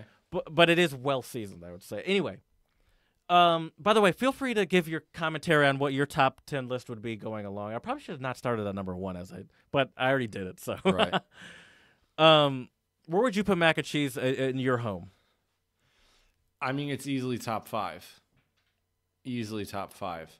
I mean, that's a Thanksgiving staple in America, right? I would say for the most part, yeah. It seems like some people might also do the mashed potatoes. We never have mashed potatoes at Thanksgiving. We do either sweet potatoes or baked potatoes. Sometimes, actually, no, we also sometimes do mashed potatoes, now that I think Okay. about it. Because you get that gravy and you put the gravy on the cutlets of turkey and the mashed potatoes. Right. That's pretty good. Right. Now you're making me hungry. Yeah, you making you miss your mom. That as well. Number 2 is something I'm not a huge fan of, but you can't argue with the results, and that's the stuffing. And that's my dad. Well, he does the turkey, but I don't think he does. I think there's a difference between stuffing and dressing. Yeah. Oh, definitely. And I think his would be dressing because it's not made in the turkey. Okay. Yes, stuffing. I think stuffing is made in the turkey. I'd not. agree. Okay. And I'll eat a little bit of it, but I don't really need any stuffing in my life. Okay. But like once again, you can't argue with the results at the dinner table. Right. It's a crowd pleaser, and you always hear it being a crowd pleaser. Mm-hmm. Number 3, speaking of potatoes, the sweet potato casserole. Okay. This sweet potato casserole, first of all, it's a recipe passed down from my great grandmother. Nice. And we still have the original one written on a piece of paper. And That's awesome. It is the most gluttonous / like delicious thing it's dessert. I mean, it could easily be put up next to the any of the pies or cakes as far as sugar and it's mashed sweet potatoes. You mash them up. And then what you do is you make you in there you put some vanilla, cinnamon, but a lot of butter, obviously. Okay. Nice. Other sort of things to sweeten it up, nutmeg, all that shit. Mm-hmm. Brown sugar, mix that all together. Put that in a pot or pan, like a cooking pan situation. Mm-hmm. Cover that with a crumbly kind of topping, which is a mix of cornflakes, walnuts, brown sugar. Oh, geez. Okay. Obviously, butter in there as well. Mix that all together. The butter is more of so it kind of sticks together. Mix that all together, and that's the topping. Stick that in the oven. Okay. Pull that out, and then and then that's it. And it's just it's essentially just like dessert, but we eat it with dinner, and it's the close. It's so good. And it's literally just sweet potatoes and sweetness. So I mean, how could you go wrong? Right. How do you guys tend to do your sweet potatoes? I don't think we have sweet potato casserole. Number 4. I feel like I'm like not only informing our audience about my top 10 list, but I'm informing you about what people eat at Thanksgiving. Yep. You're like, huh? It's okay. True. So. Obviously, every Thanksgiving has turkey. Yep. But my number 4 is actually going to be roast beef. My dad usually does some sort of roast beef in addition to a turkey every year. Interesting. Okay. And it is delicious. I mean, first of all, that's going to beat turkey any day of the week. Number 5 is the cake. The cake selection. Once again, I'm saying not in my family. We have pies. But as far as my top 10 list, I love pies, by the way. I love pies. But if we're talking about the best desserts, year after year, that's reliable, like people ask for. Once again, this is not just me. This is the stuff that everyone asks for every year. There's 2 pies. One of them is made by my mom, and it's a German chocolate pie. Nice. Another one is made by my cousin Eileen. Some people call her Rhonda. That's her middle name. I call her Eileen. And that is a red velvet cake. Ooh. Those 2 cakes are insane. And so, yes, I love pies, and we have pies there too. We usually have a pecan pie. Pecan pies I don't really like though, because they're a little too sweet for me. Okay. And honestly, I can get a better if I'm gonna have pecan pie, I might as well just have more of that sweet potato casserole. That's fair. That's fair. I don't blame you. And then so number 6 for me is green beans, but I'm gonna have to put with an asterisk. Okay. I don't do green bean casserole. Get that shit out of here. Okay. I don't want like cheese it, huh? and I'm not a fan. It's too much going on. I don't think we Honestly, put cheese. I don't think we put cheese in ours. Okay, I'm still not a huge fan of green bean casserole. Okay. But maybe I like yours. I like the crunchy onions on it. Yeah, I do like I like onions. But I'd rather just have. See, that's the thing. I put green beans at 6 because I do love green beans. Mm-hmm. But the green beans that usually come from Thanksgiving are not usually the way I like them. I usually like a snappier green bean. That's fair. That's fair. But most people, like the traditional way that we always do it is not really the snappier ones. I still eat them and I like them, but it's like, if I were, ideally I'd like the thinner, like crunchier ones and not the more mushier ones. But they're still good. And once again, this is not just me. This is a consensus by the family. Right. I didn't poll them. I just have been around them too much. Number 7, I think this is also might be a black family exclusive. Pound cake or Southern thing, one of those 2. I've never had pound cake before. Do you know what it is? Isn't it Speaking of decadence. Isn't it like is it anything like Angel's food cake? Is Angel food cake like the things that you put like you make the strawberry shortcakes out of? I think you can, yeah. It is like those, but it's way more. It looks like that in consistency. No, it's not more sugar. I mean, maybe it is. I don't know, but I say it's like that in the sense that it's different in the sense that it's more. It's not as light and like Angel food cake, especially like those little individual ones, are very light. Pound cake is not light. Like it's a thicker, but it is very similar to that as I look at it. Okay. But I think they call it pound cake because it has a pound of butter in it. By the way, did I mention my family's Southern? Pound of butter? I believe that's where that comes from. Could be. Pound of butter or pound of sugar? A pound of each, 4 ingredients. Flour, butter, eggs, and sugar. Oh, okay. Interesting. So I guess there is a pound of butter, but it is balanced by a pound of 3 other things as well. So that's number 4. Number 8, theoretically could be higher, but I'll explain myself. Number 8 is the rolls. Okay. What kind of rolls do you have? It varies. Okay. My mom, if my mom's up for it, because it is like kind of a lot of work and not a good place to focus a lot of work. She makes a homemade one that's great. But any sort of roll is really great. That's the thing about rolls though, and that's why I have it at 8. It's because they're amazing. But it's essentially crack. And it's like I could That's you true. could take away all this and I would still just be popping these rolls nonstop. For sure. There's no you can get so much more from mac and cheese or from stuffing or from sweet potato casserole, but I could just as easily be addicted to the roll.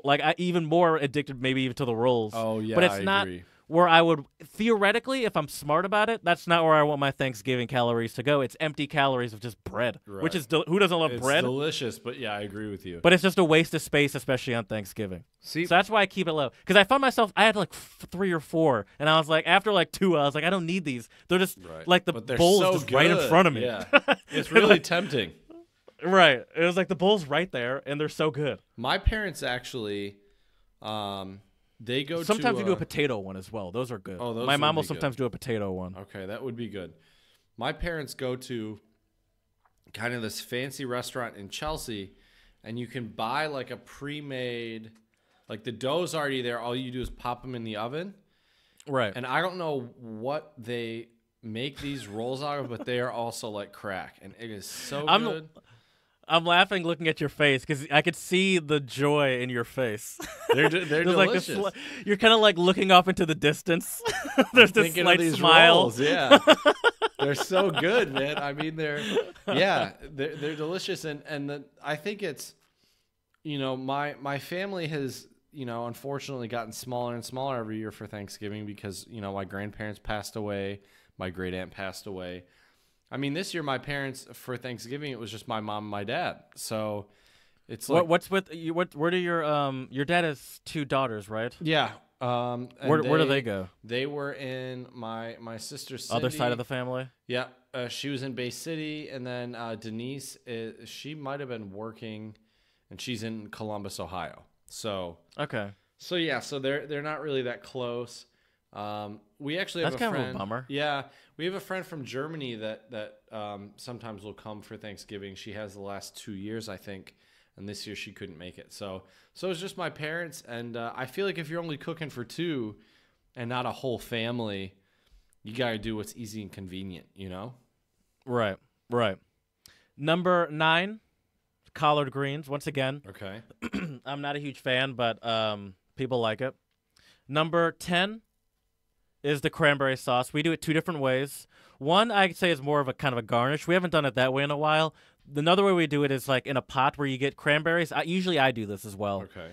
And then you put in a pot, and then you also get some port wine and pour that in there as well, and then kind of let that stew together.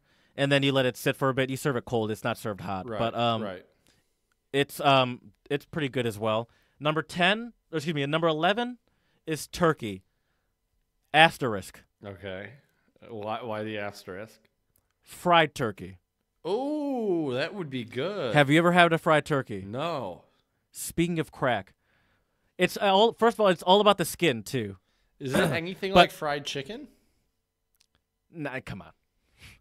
We're talking no. No. Okay. Okay. It's no. I would if you had fresh fried chicken or a fresh fried turkey in front of me, I would punch the turkey off the plate Okay. and grab that chicken 10 out of 10. Okay. But turkey's not that great. Like Thanksgiving is all about the sides first of all, and I don't find turkey to be that great. And the reason I left turkey at 11 is because I've only had fried turkey a couple times. Like usually I'm not, so it's not really fair for me to put it higher because I don't usually have it that way. Although my family that's in Denver this year, I didn't join them obviously. I was here in Philly, but my family in Denver had a fried turkey, and I was so bummed. I was like, without me.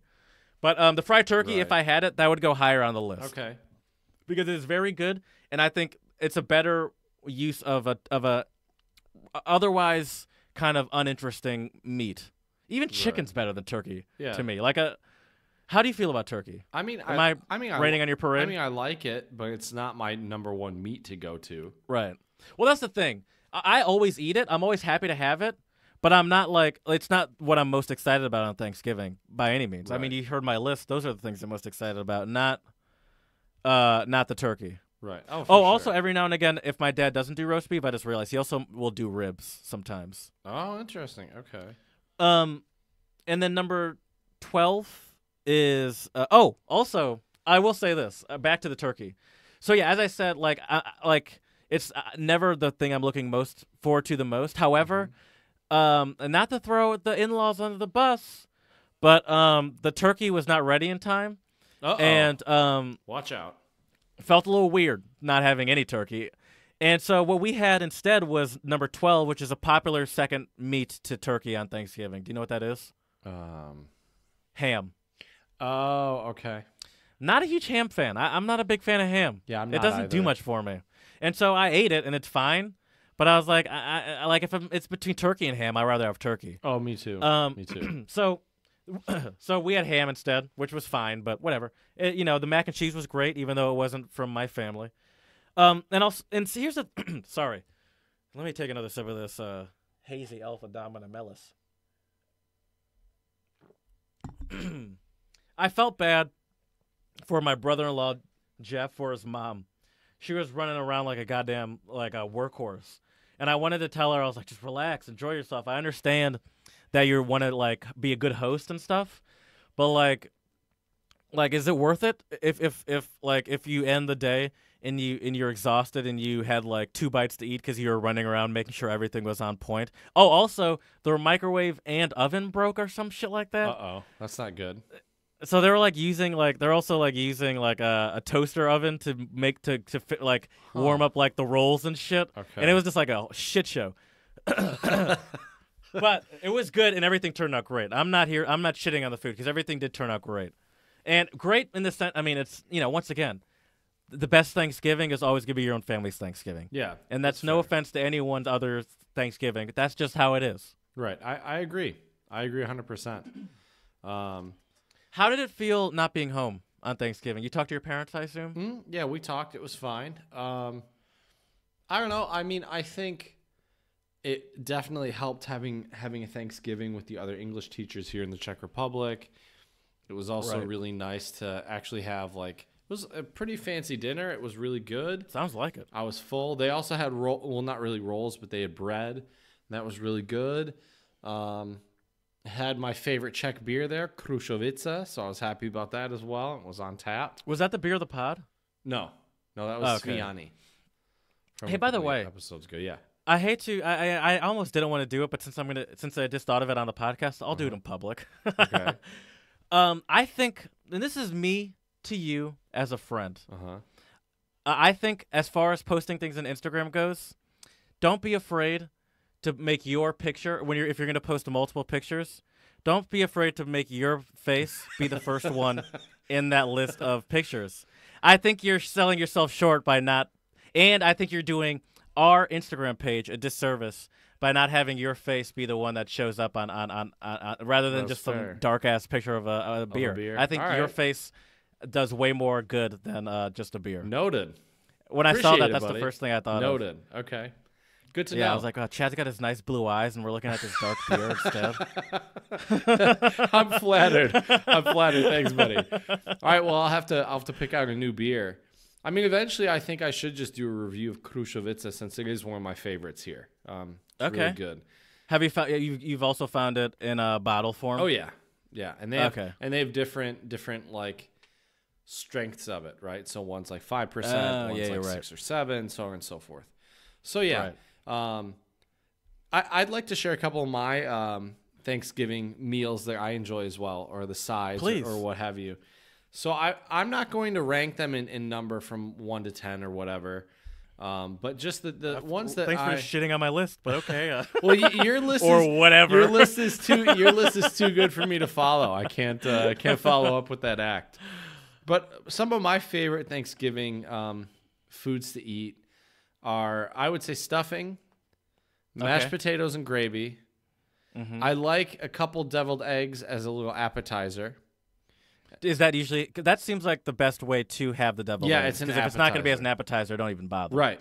Yeah, we usually have those ready and out when people sitting get out there. while final cooking's happening and all that stuff. Exactly. Obviously, and the rolls from Common Grill are also like crack. Those are really, really good. Mm-hmm. And then the other thing I really like is obviously I'm an easy man to please, Jared. If you get me the cranberry sauce from the can, I think it's not that bad. I'm sure it would be better if you really cooked it up, but that's usually just what my parents have done ever since I was a kid. Hey, I'm not going to shit on you because we do cook like cranberries and stuff, but we put real time into making cranberry sauce every year, and we still have freaking family members asking for the can. Yeah. Right, like the people we have people insist upon it, so I'm not gonna blame you for that. Yeah, I'm not the Clearly only there's one. something to it, Right? And gotta have some pumpkin pie with a little bit of whipped cream and a scoop of vanilla ice cream. Okay, as I said, we're a sweet potato pie people, but I'm a big fan of the sweet potato pie. Granted, I usually wouldn't go for it only because I'd go for the cakes first. I had sweet potato pie this year, but the other option was a pineapple upside down cake. I'm not a huge fan of. Okay. It was not. It was. I'm not saying it was bad or anything. I'm not a huge pineapple person into my desserts like that. That's Just didn't want it. I don't have a problem with it. Just didn't want it. Right. And there was also pound cake, and I had that too actually. So. Nice. I mean, like Thanksgiving. The funny thing about Thanksgiving is, although it's to give thanks and be together with your family, It's also a very gluttonous holiday. Oh yeah, Like you eat and you eat and you eat. I'm wondering though, do you eat guys, until you're tired, and then you Right. sit on the couch with your pants unbuttoned. Right. And I usually will fall asleep to whatever football game is on. I feel like that's a common American thing is there's like a couple teams that will play a Thanksgiving football game. Usually the Lions lose. Detroit Lions in Michigan usually lose. I don't know if they won or lost this year. I have it written down. Because I was gonna mention football. They lost to the Chicago Bears 23-16. Oh God, the So Bears. Yeah, they Oh, lost to another no. bad team. Oh, geez. But in Okay. in usual Lions tradition, they lose. And then also, speaking of which, football is a huge part of Thanksgiving, and obviously everyone not everyone, but a lot of Americans plan their day around with the games. Right. So as I mentioned, the Chicago Bears beat the Lions 23-16. Mm-hmm. The Atlanta Falcons lost to the New Orleans Saints. Okay. Shit. Who dat? 31-17. And the Dallas Cowboys beat the Washington Racial Slurs 31-23. Oh yes, yes. Love it. Another huge part of Thanksgiving holiday is obviously Black Friday. You know, I mean, speaking of gluttony, there's no more gluttony and greed shown than Americans on the Friday after Thanksgiving. Black Friday is which, by the way, we can easily do a whole episode on Black Friday. Maybe But we should I thought we eventually, could at yeah. least kind of talk about it Uh-huh. because at this point we won't at least do it until next Black Friday. Right, true. But it is the most disgusting day of the year, I would say. It's got to be the most disgusting day of the year in America. Apparently, though, it's gotten tamer just because of the internet. Yeah. But that doesn't stop people I mean, you Google, which I did, Black Friday arrested. There's still plenty of I'm stories sure of there fights breaking out and people, fighting each other for the last television or whatever. Right. Can I add my 2 cents about this? Of course. So that's what you're here for. Right. There's 2 things that really irritates me about Black Friday, and also when people go shopping on Thanksgiving, like at nighttime, Well, Black Friday starts Thursday night. which is awful. Yeah, I it's think. it's like an all night affair now. It Right. starts like at midnight. Right. But the other thing, I mean, you can look at it in 2 ways. Ideally, I think on Thanksgiving you should either spend time with your friends or your family. You shouldn't have to be at Thankful work. for these deals. Right. Thankful for this $100 TV. But the other thing is, too, I was thinking about it. I've seen some people on social media post about, oh, don't go shopping. It's really bad to go shopping on Thanksgiving, which I personally agree with that. At the same time, I was thinking about it, and for some people, Thanksgiving maybe isn't a great holiday.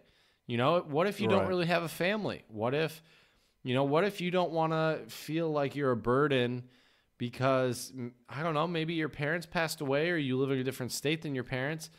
And who knows, maybe your friends aren't good enough friends to invite you to their Thanksgiving. Dude, I totally understand what you're saying. I sometimes feel like I'm like imposing upon my in-laws' family, where it's like my sister, when I was in Michigan, she mentioned that obviously she was going to be here for Thanksgiving, and she invited me.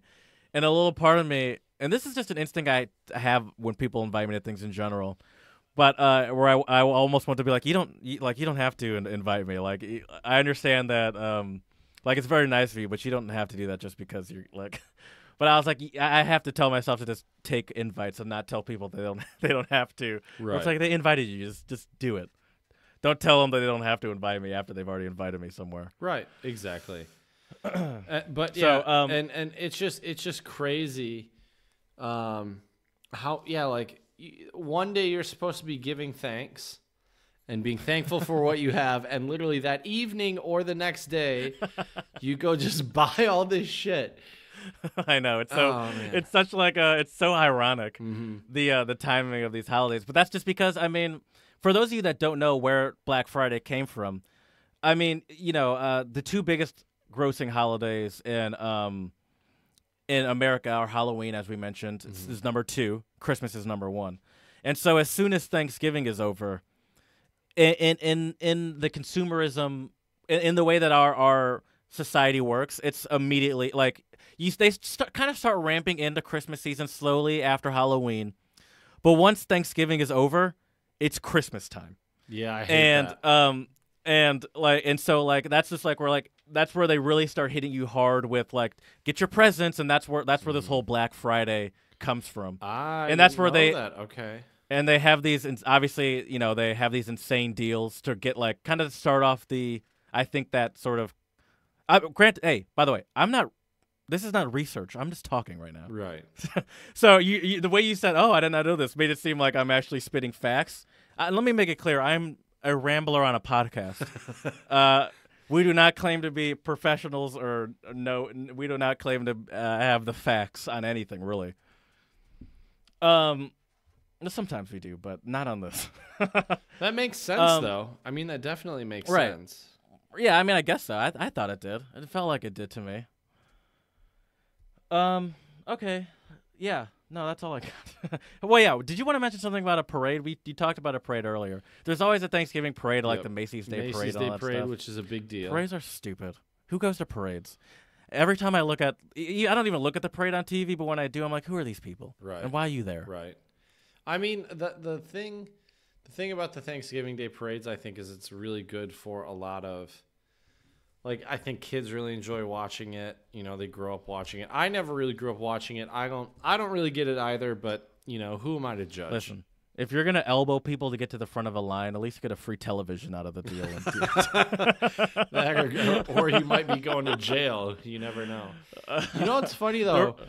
Speaking of Black Friday, here in the Czech Republic, I've been seeing Black Friday signs all over the place, right? What's ironic? Sneaking over. No. What's ironic is I asked my students about this because I was like, why do I see all these Black Friday signs? And they're like, yeah, actually, Black Friday isn't. It's not like the Friday after Thanksgiving. They just have sales here on like Friday, sometimes on Thursday, like. It just happens to be a sale on a Friday. Yeah, so that's just what they call it. Yeah, it's pretty crazy. It happens to be Friday. Right. Okay. So that was kind of interesting to learn about here. Different cultural meaning of Black Friday. Yeah, for sure. But the other thing though that I do like about Thanksgiving is you should, I think, reflect about what are you thankful for. Mm-hmm. And I want to know, Jared, sorry to put you on the spot, but what are you thankful for? I mean, I said it almost like a joke earlier, but I am thankful for this podcast. Mm-hmm. We've always been good friends, but I feel like I know you very well now. That's true. We talk all the time. I like that, and I like that we do this. Me too. It's fun.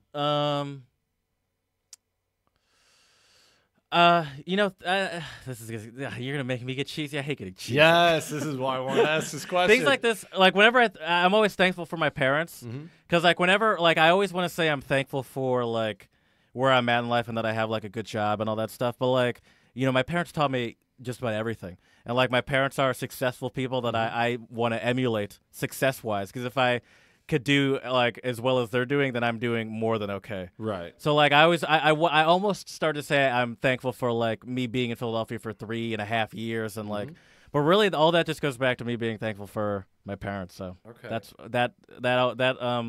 that for sure. I'm thankful for direct port fuel injection. That's a Fast and Furious reference. Oh, there you go. Okay. I didn't quite get it, but that's okay.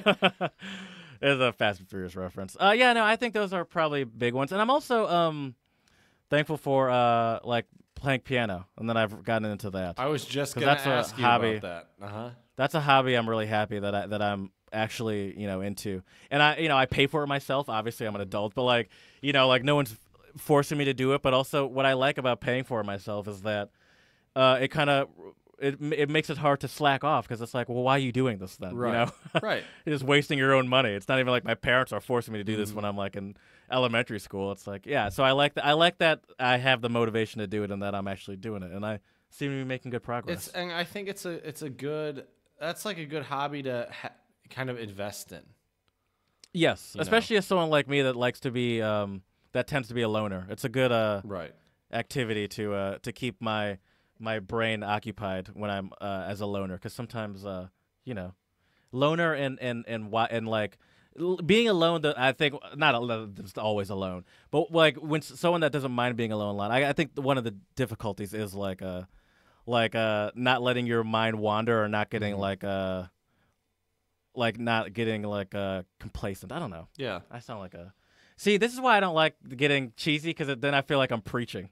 You're not preaching. And I'm like, you're good. And I always feel like I need to remind people, like, keep in mind, I don't know anything, but I don't need to say that every time. What are you thankful for? Oh, man, so many things. I mean, I would say the first thing I'm thankful for, you said a lot of the ones that I'm thankful for as well. So I'm going to say a couple different ones. I'm very parents, podcast. Obviously parents, podcast, guitar as well, instead of piano, but guitar. However, I am really thankful for my health. I think a lot of people who, if they're healthy, they kind of take it for granted, And so I'm really thankful for my health. I could have health problems or all sorts of bad things, and I'm fairly healthy, don't have any serious health problems. I also am really, really thankful for all of the amazing people that I've met so far in the Czech Republic to make my stay much easier, the adjustment go more smoothly. I'm very thankful for my boss and my mentor here in the Czech Republic. She's amazing. Oh yeah, how's she been? I haven't heard about her in a long time. I think she's been great. I mean, it seems like everything's going good. Do you guys still keep in contact? I mean, regularly. I mean, we see each other every day, and I teach a couple classes. Oh yeah, with her, you guys are coworkers. You work at the same. We sit in the same office, so yeah, we see each other a lot. But yeah, so I'm very thankful for all of my colleagues at the school. I'm also really thankful for the students that I've had the opportunity to work with, because they're really good kids. They work hard. A lot of them also have a really good sense of humor, so that makes my life a little easier as well. And I would say the last thing that I'm thankful for is just having had the opportunity to travel and learn so many things, not only about myself, but about the world, other languages, other cultures, because I think it's really important to get out of your comfort zone, get out of your hometown that you've spent however many years, and go see some new things and meet new people. I think it's really important. And obviously I'm thankful for the other things you mentioned as well. Right. My parents. Your parents, yes. Not mine, just yours. Your piano playing, not my guitar playing. Correct. You got it. Exactly. Having me as your podcast co-host, it all makes sense. I mean, that is 100% true. I can't imagine doing a podcast with anybody else. That's for sure, buddy. Well, likewise, man. This is so cheesy now. Now it's just us like telling each other how much we love each other. Right. Well, I think that's kind of sometimes a nice thing about Thanksgiving is to bring the walls down and get a little cheesy, with your family. And clearly it's hard for me to. It's hard for like it is like a thing for me to acknowledge things I'm thankful for or be grateful about things. So maybe it is useful for me to actually be forced on a podcast to do it. Right. I think the other thing is too, it's just sometimes good to reflect. Reflect about. I don't do that enough. Me either. And I think unless you are suffering from mental illness, physical illnesses, you're in severe poverty. If you have clothes on your back, a roof over your head, and food on the table, I would say for the most part you probably have a couple things that you should be thankful for that we might take for granted, For sure. I mean, we're both lucky. We have amazing jobs as professional podcasters, but also as then a side gig at a cubicle somewhere. Exactly, but exactly. So I think it's good to reflect, and I think that's a great thing about the holiday of Thanksgiving. For sure. Yeah. No, I'm with you. Now let's talk about music. Let's do it. Let's lighten up a little bit, Chad. We've been getting pretty. We should lighten up. We've been getting pretty deep here, talking about how much we love each other. It's true. But I think it is very important to lighten up, and I think that's one thing I've really enjoyed about this. Near 4-day weekend I've had, because I've had off since Wednesday after work. I got home at 4 or whatever. No, actually got home at 9 at piano. But anyway, I've been off since Thursday. And it's been a sort of a mini vacation because I haven't gone anywhere. It's been very relaxing. You know, I didn't really have to do any work for Thanksgiving. Right. Just show up. And I stumbled upon this song by Parcels, a group originally from Australia. Yep. However, based in Berlin. Yep, I saw that. And it's called Lighten Up. All one word. Yes. LIGHTENUP, Yep. one word. Uh-huh. It'll be on our Twitter. Mm-hmm. I saw this band originally in on a YouTube channel called Colors. Mm-hmm. And Colors is I've sent you stuff from there before, I think. Yeah, I think so. But they feature a lot of international music, but it's like they have it's like hip hop. They have it's very like current music, but it's very international too. Like there's like a French trap rapper there sometimes or something like that. But anyway, this was a band that I saw, and they had their this vibe was very like I was like, oh, I couldn't tell if they were putting on a character or not because they were dressed like they kind of look like the Beatles, to be honest with you. Yeah, they look straight out of the 70s. For sure. Yeah, they look like very 60s/70s. And their vibe clearly once again sounds very 60s. Like it has that sort of 60s but also a little almost slight disco-y sound to it, which I guess is 70s. Yep. And they're wearing they dress like it as well, as I said. And the song is called Lighten Up, and it sounds great. Great 60s aesthetic, and it's about just what you'd imagine, lightening up and just not taking everything so seriously. And I think what I like about it is that the sound is very similar to Daft Punk to me. Yeah. It sounds very similar to Daft Punk. And they're actually signed to a French record label. Okay. Believe it or not. And I was about to say also, many people have stolen the Daft Punk sound. Like, for example, you know that Tim Misch album that you've been listening to? The song TikTok? Do you know that song off the album? Yeah. I really like that song, but it has a very Daft Punky sound to me as well. That's fair. I could see that. And but I mean, they're legends in the game, so people might steal their style a little bit sometimes. You know what the genres of Parcels are? I do not. Electropop, disco, Okay. soul, and chillwave. Chillwave. I've never really heard chillwave Me before. either, I mean, obviously but- you can infer what that means, Right. but Makes sense. I mean, it's so chillwave is a micro genre that kind of started in the late 2000s. It is characterized by faded or dreamy retro pop sound, right. escapist lyrics about the beach I was or gonna summer. say, almost probably I would imagine chillwave would probably elicit like a psychedelic vibe, maybe. Could be, yeah. But this song has a cool groove. It has flute in it, which is kind of nice. Yeah, you don't see flute that often these days. And I like the guitar part. The guitar part kind of reminds me of Niles Rodgers when he was playing with Daft Punk, like on the song "Get Lucky." Right. It's got the offbeat guitar yes, which is a riff. very 60s kind of sound to it. Yeah, it's really cool though. Absolutely. So check out "Lighten Up" by Parcels. It's absolutely fantastic. Well, Jared, I needed to find an appropriate Czech word, and this was a very easy one because I say this word a lot. And this word is děkuji.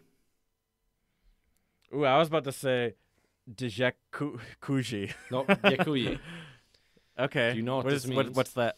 Can you give me a clue? I mean, or use it in a sentence? I mean, I would say it when my waiter or waitress brings me my food, and I'd go děkuji. Thank you. Yep. Okay. Yep. Děkuji. Wow, I'm surprised we haven't gotten that one yet. Yep. Wanted to save it specifically for this episode. I've been saving it. But what's interesting is děkuji is more formal than I hear in my town. So it's thank you, not thanks. Right. And I hear in my town though a lot of people won't say děkuji. They'll say děkuju with like a U ending. That's the casual. The casual one is actually díky. Okay. So they have these different kind of layers, but I usually just say děkuji. I also like the phrase děkujeme. That means we thank you. So you should end the podcast with that. Oh, that's a great idea. I like it. That's a great idea. Well, Jared, I have a couple good Thanksgiving jokes for you. No originals, unfortunately, but there's still pretty good ones, I think. So here we go. Why did the turkey cross the road? To get away from the Thanksgiving table. Basically, Table. yeah, it was Thanksgiving, and he wanted to convince the people he was a chicken. So, why did the chicken cross the road is I don't how did that become a thing? It is the most played out reference. I don't know. And no joke I've ever heard involving that has ever been funny. That was actually a pretty good one, I will say. I got one for you. Why that did was a turkey one, so it's different. Right. Well, why did the chicken cross the playground? Why is that? To get to the other slide. Oh my god! Right? Because it's to get to the other side. That's why he crossed. No, the I road. get it. But yeah, maybe our listeners don't. But yeah, I don't know why that's a thing either. All right. So another one for you. Why did the police arrest the turkey? Why is that? Because they suspected foul play. Ooh, It's a good like little that wordplay one. I was trying to think of something that involving gobble or like feather, Right. or like feather crimes against humanity or something. Oh, that would be good. That'd be pretty good. All right. And my last one for you is, what do you wear to a Thanksgiving dinner? Sweatpants. I mean, that's realistically yes, but no, it is a har vest. Oh. Since it's supposed to. My mom likes to rock a festive vest. Nice. Like I don't know if she thinks she's funny or if she's serious, but she's not that funny, so I think she might be serious. Okay. But like she has usually she has some sort of fall related one, but she always has like some sort of tacky looking Christmas vest. Okay, fair enough. I saw a bunch of Christmas sweaters actually while I was in Prague this weekend. Almost bought one, but I didn't. Why not? I was tempted because I've already bought too much junk already, Jared. I don't. Is it? What do you mean by Christmas sweater? Does it say like Merry Christmas on it? It was green, and it had a beard coming down from the neck spot. So it was like you were Santa, or I think probably not Santa, but an elf. You put it on and you have this white beard coming down. Because that's the thing. Christmas sweaters are fun, but you can only wear them for like 2 months. Or not even 2 months, like a month. Yeah. I have one, actually, luckily it's right here so I can show it to you. I actually have 2 of them because it's from a car show I watched, and it was like a cool design. I was like, I don't have a Christmas sweater. Nice. And they sent it to me, and it was damaged. But not damaged enough where I couldn't wear it. It was just like damaged like at the seam here. It came ripped. Yeah. But it's still very, sorry, I knocked my microphone. It's still very wearable, but I'll show you what that it looks too. Like. Yeah, I can. I'm just not a good sewer, but I can. They sent me another one for free. Nice. So I have one that I never wear, and I just wear this one all the time. There you go. But I'm about to show it to you right now. Oh, nice. The smoking tire? Yeah, it's a car show that I watch. Nice. And so, like, I saw that, like, it was like, oh, it's a Christmas sweater. I watch all this guy's shows. I'll support his thing. And it's subtle in there. So, like, it's a Christmas sweater, or, like, the actual title is subtle within there. And so I was like, I could use just in case I ever have to go to an ugly sweater party. I'm still crossing my fingers that someone will invite me to a party at some point. There you go. Yeah, that's not a significant other or my sister. Right. I think with Christmas sweaters, sometimes obviously the ugly sweaters are funny, but they go way over the top sometimes. That's for sure. Oh yeah, with like full on like bells and shit dangling off of them, where you can't make a move without them making noise, or like lights on them. You'll see every now and again. Right. The funniest thing I saw was, it was like a picture online where they had like an ugly Christmas sweater thing up, like a party, right? And this guy had just a red sweater and he taped a mirror to it. That's funny. So I thought that was pretty sneaky, pretty good. It's a subtle way to burn people. I like it. Yeah. Yeah. Well, we hope you all have enjoyed our Thanksgiving episode today. I do have a quote to end us with, and it is a Native American proverb, which I also thought would be appropriate since give credit where credit's due. Exactly. And the Native American proverb is, "Give thanks, for unknown blessings are ready on their way." Yeah, there you go. It's hard to give thanks, as you mentioned before. Does your family do that? I mean, I guess it's a little. I mean, they could still do it, but it's a little sad when it's just you and your mom and dad. But do you guys like go around the table? Because we don't really. We have before, but it's been a while. I think it's also been a while for us as well. And that is a tradition I think some families definitely do every year. For sure. As they go around the table and give thanks. Yeah. For us, it was always my grandmother, and then when she passed, my great aunt would say a Thanksgiving prayer. That was always... yeah, we get that too. Yeah. You know, once again, from the South. Yep, right. Right. But I think it's important to... I'm a firm believer that if you give thanks and you send out good vibes into the universe, good vibes will come back your way. Yeah, you think so? I think so. I mean, I've been very lucky so far in my life, and I feel like I try to help others and send out good vibes, and maybe that has something to do with it. Who knows? Yeah. No, that's true. I mean, there's no denying that just a positive attitude is a better way to live life. That's true. In general. So, yeah, positive attitude goes with, or comes with throwing out good vibes and whatnot, as you said. Oh, definitely. Most definitely. Chill vibes, bro, as your shirt says. That's right. I'm not wearing that one today. Oh, I yeah, got you're not a wearing it. Teton guitar shirt on today. Yeah. Where's Teton? The Teton Mountains. You went to like a music camp? No. I was in Montana and I saw this shirt in a guitar shop. Thought it was a cool shirt. Oh, okay. But yeah, I was really hoping. I was about to ask you if you had any like weird stories from camp. I mean, I did go to a music camp, but that's another conversation. Did it get weird? No, you don't have to tell me any stories. No, it never got weird. It was always a lot of fun. Okay, it was never the stereotype of. It like, wasn't like music band kids? camp. No, and it was just Right. a day camp, so it wasn't like we stayed Oh overnight. yeah, it's hard to get weird when you got to go home at the That's end of the day. fair. That is fair. That is very true. Yeah, without a doubt. Well, we hope you have enjoyed this Thanksgiving edition of the Untranslatable podcast, and try to spread some love and spread some thanks to your friends and family each and every day if you can. It's always good. And please follow us on Twitter at Untranslatable1. We'd love to hear what you're thankful for. Also, subscribe to our Instagram page, Untranslatable Podcast. You can shoot us an email, untranslatablepodcast@gmail.com. We would love to hear from you. And as Jared requested, Děkujeme, and we will talk to you next time.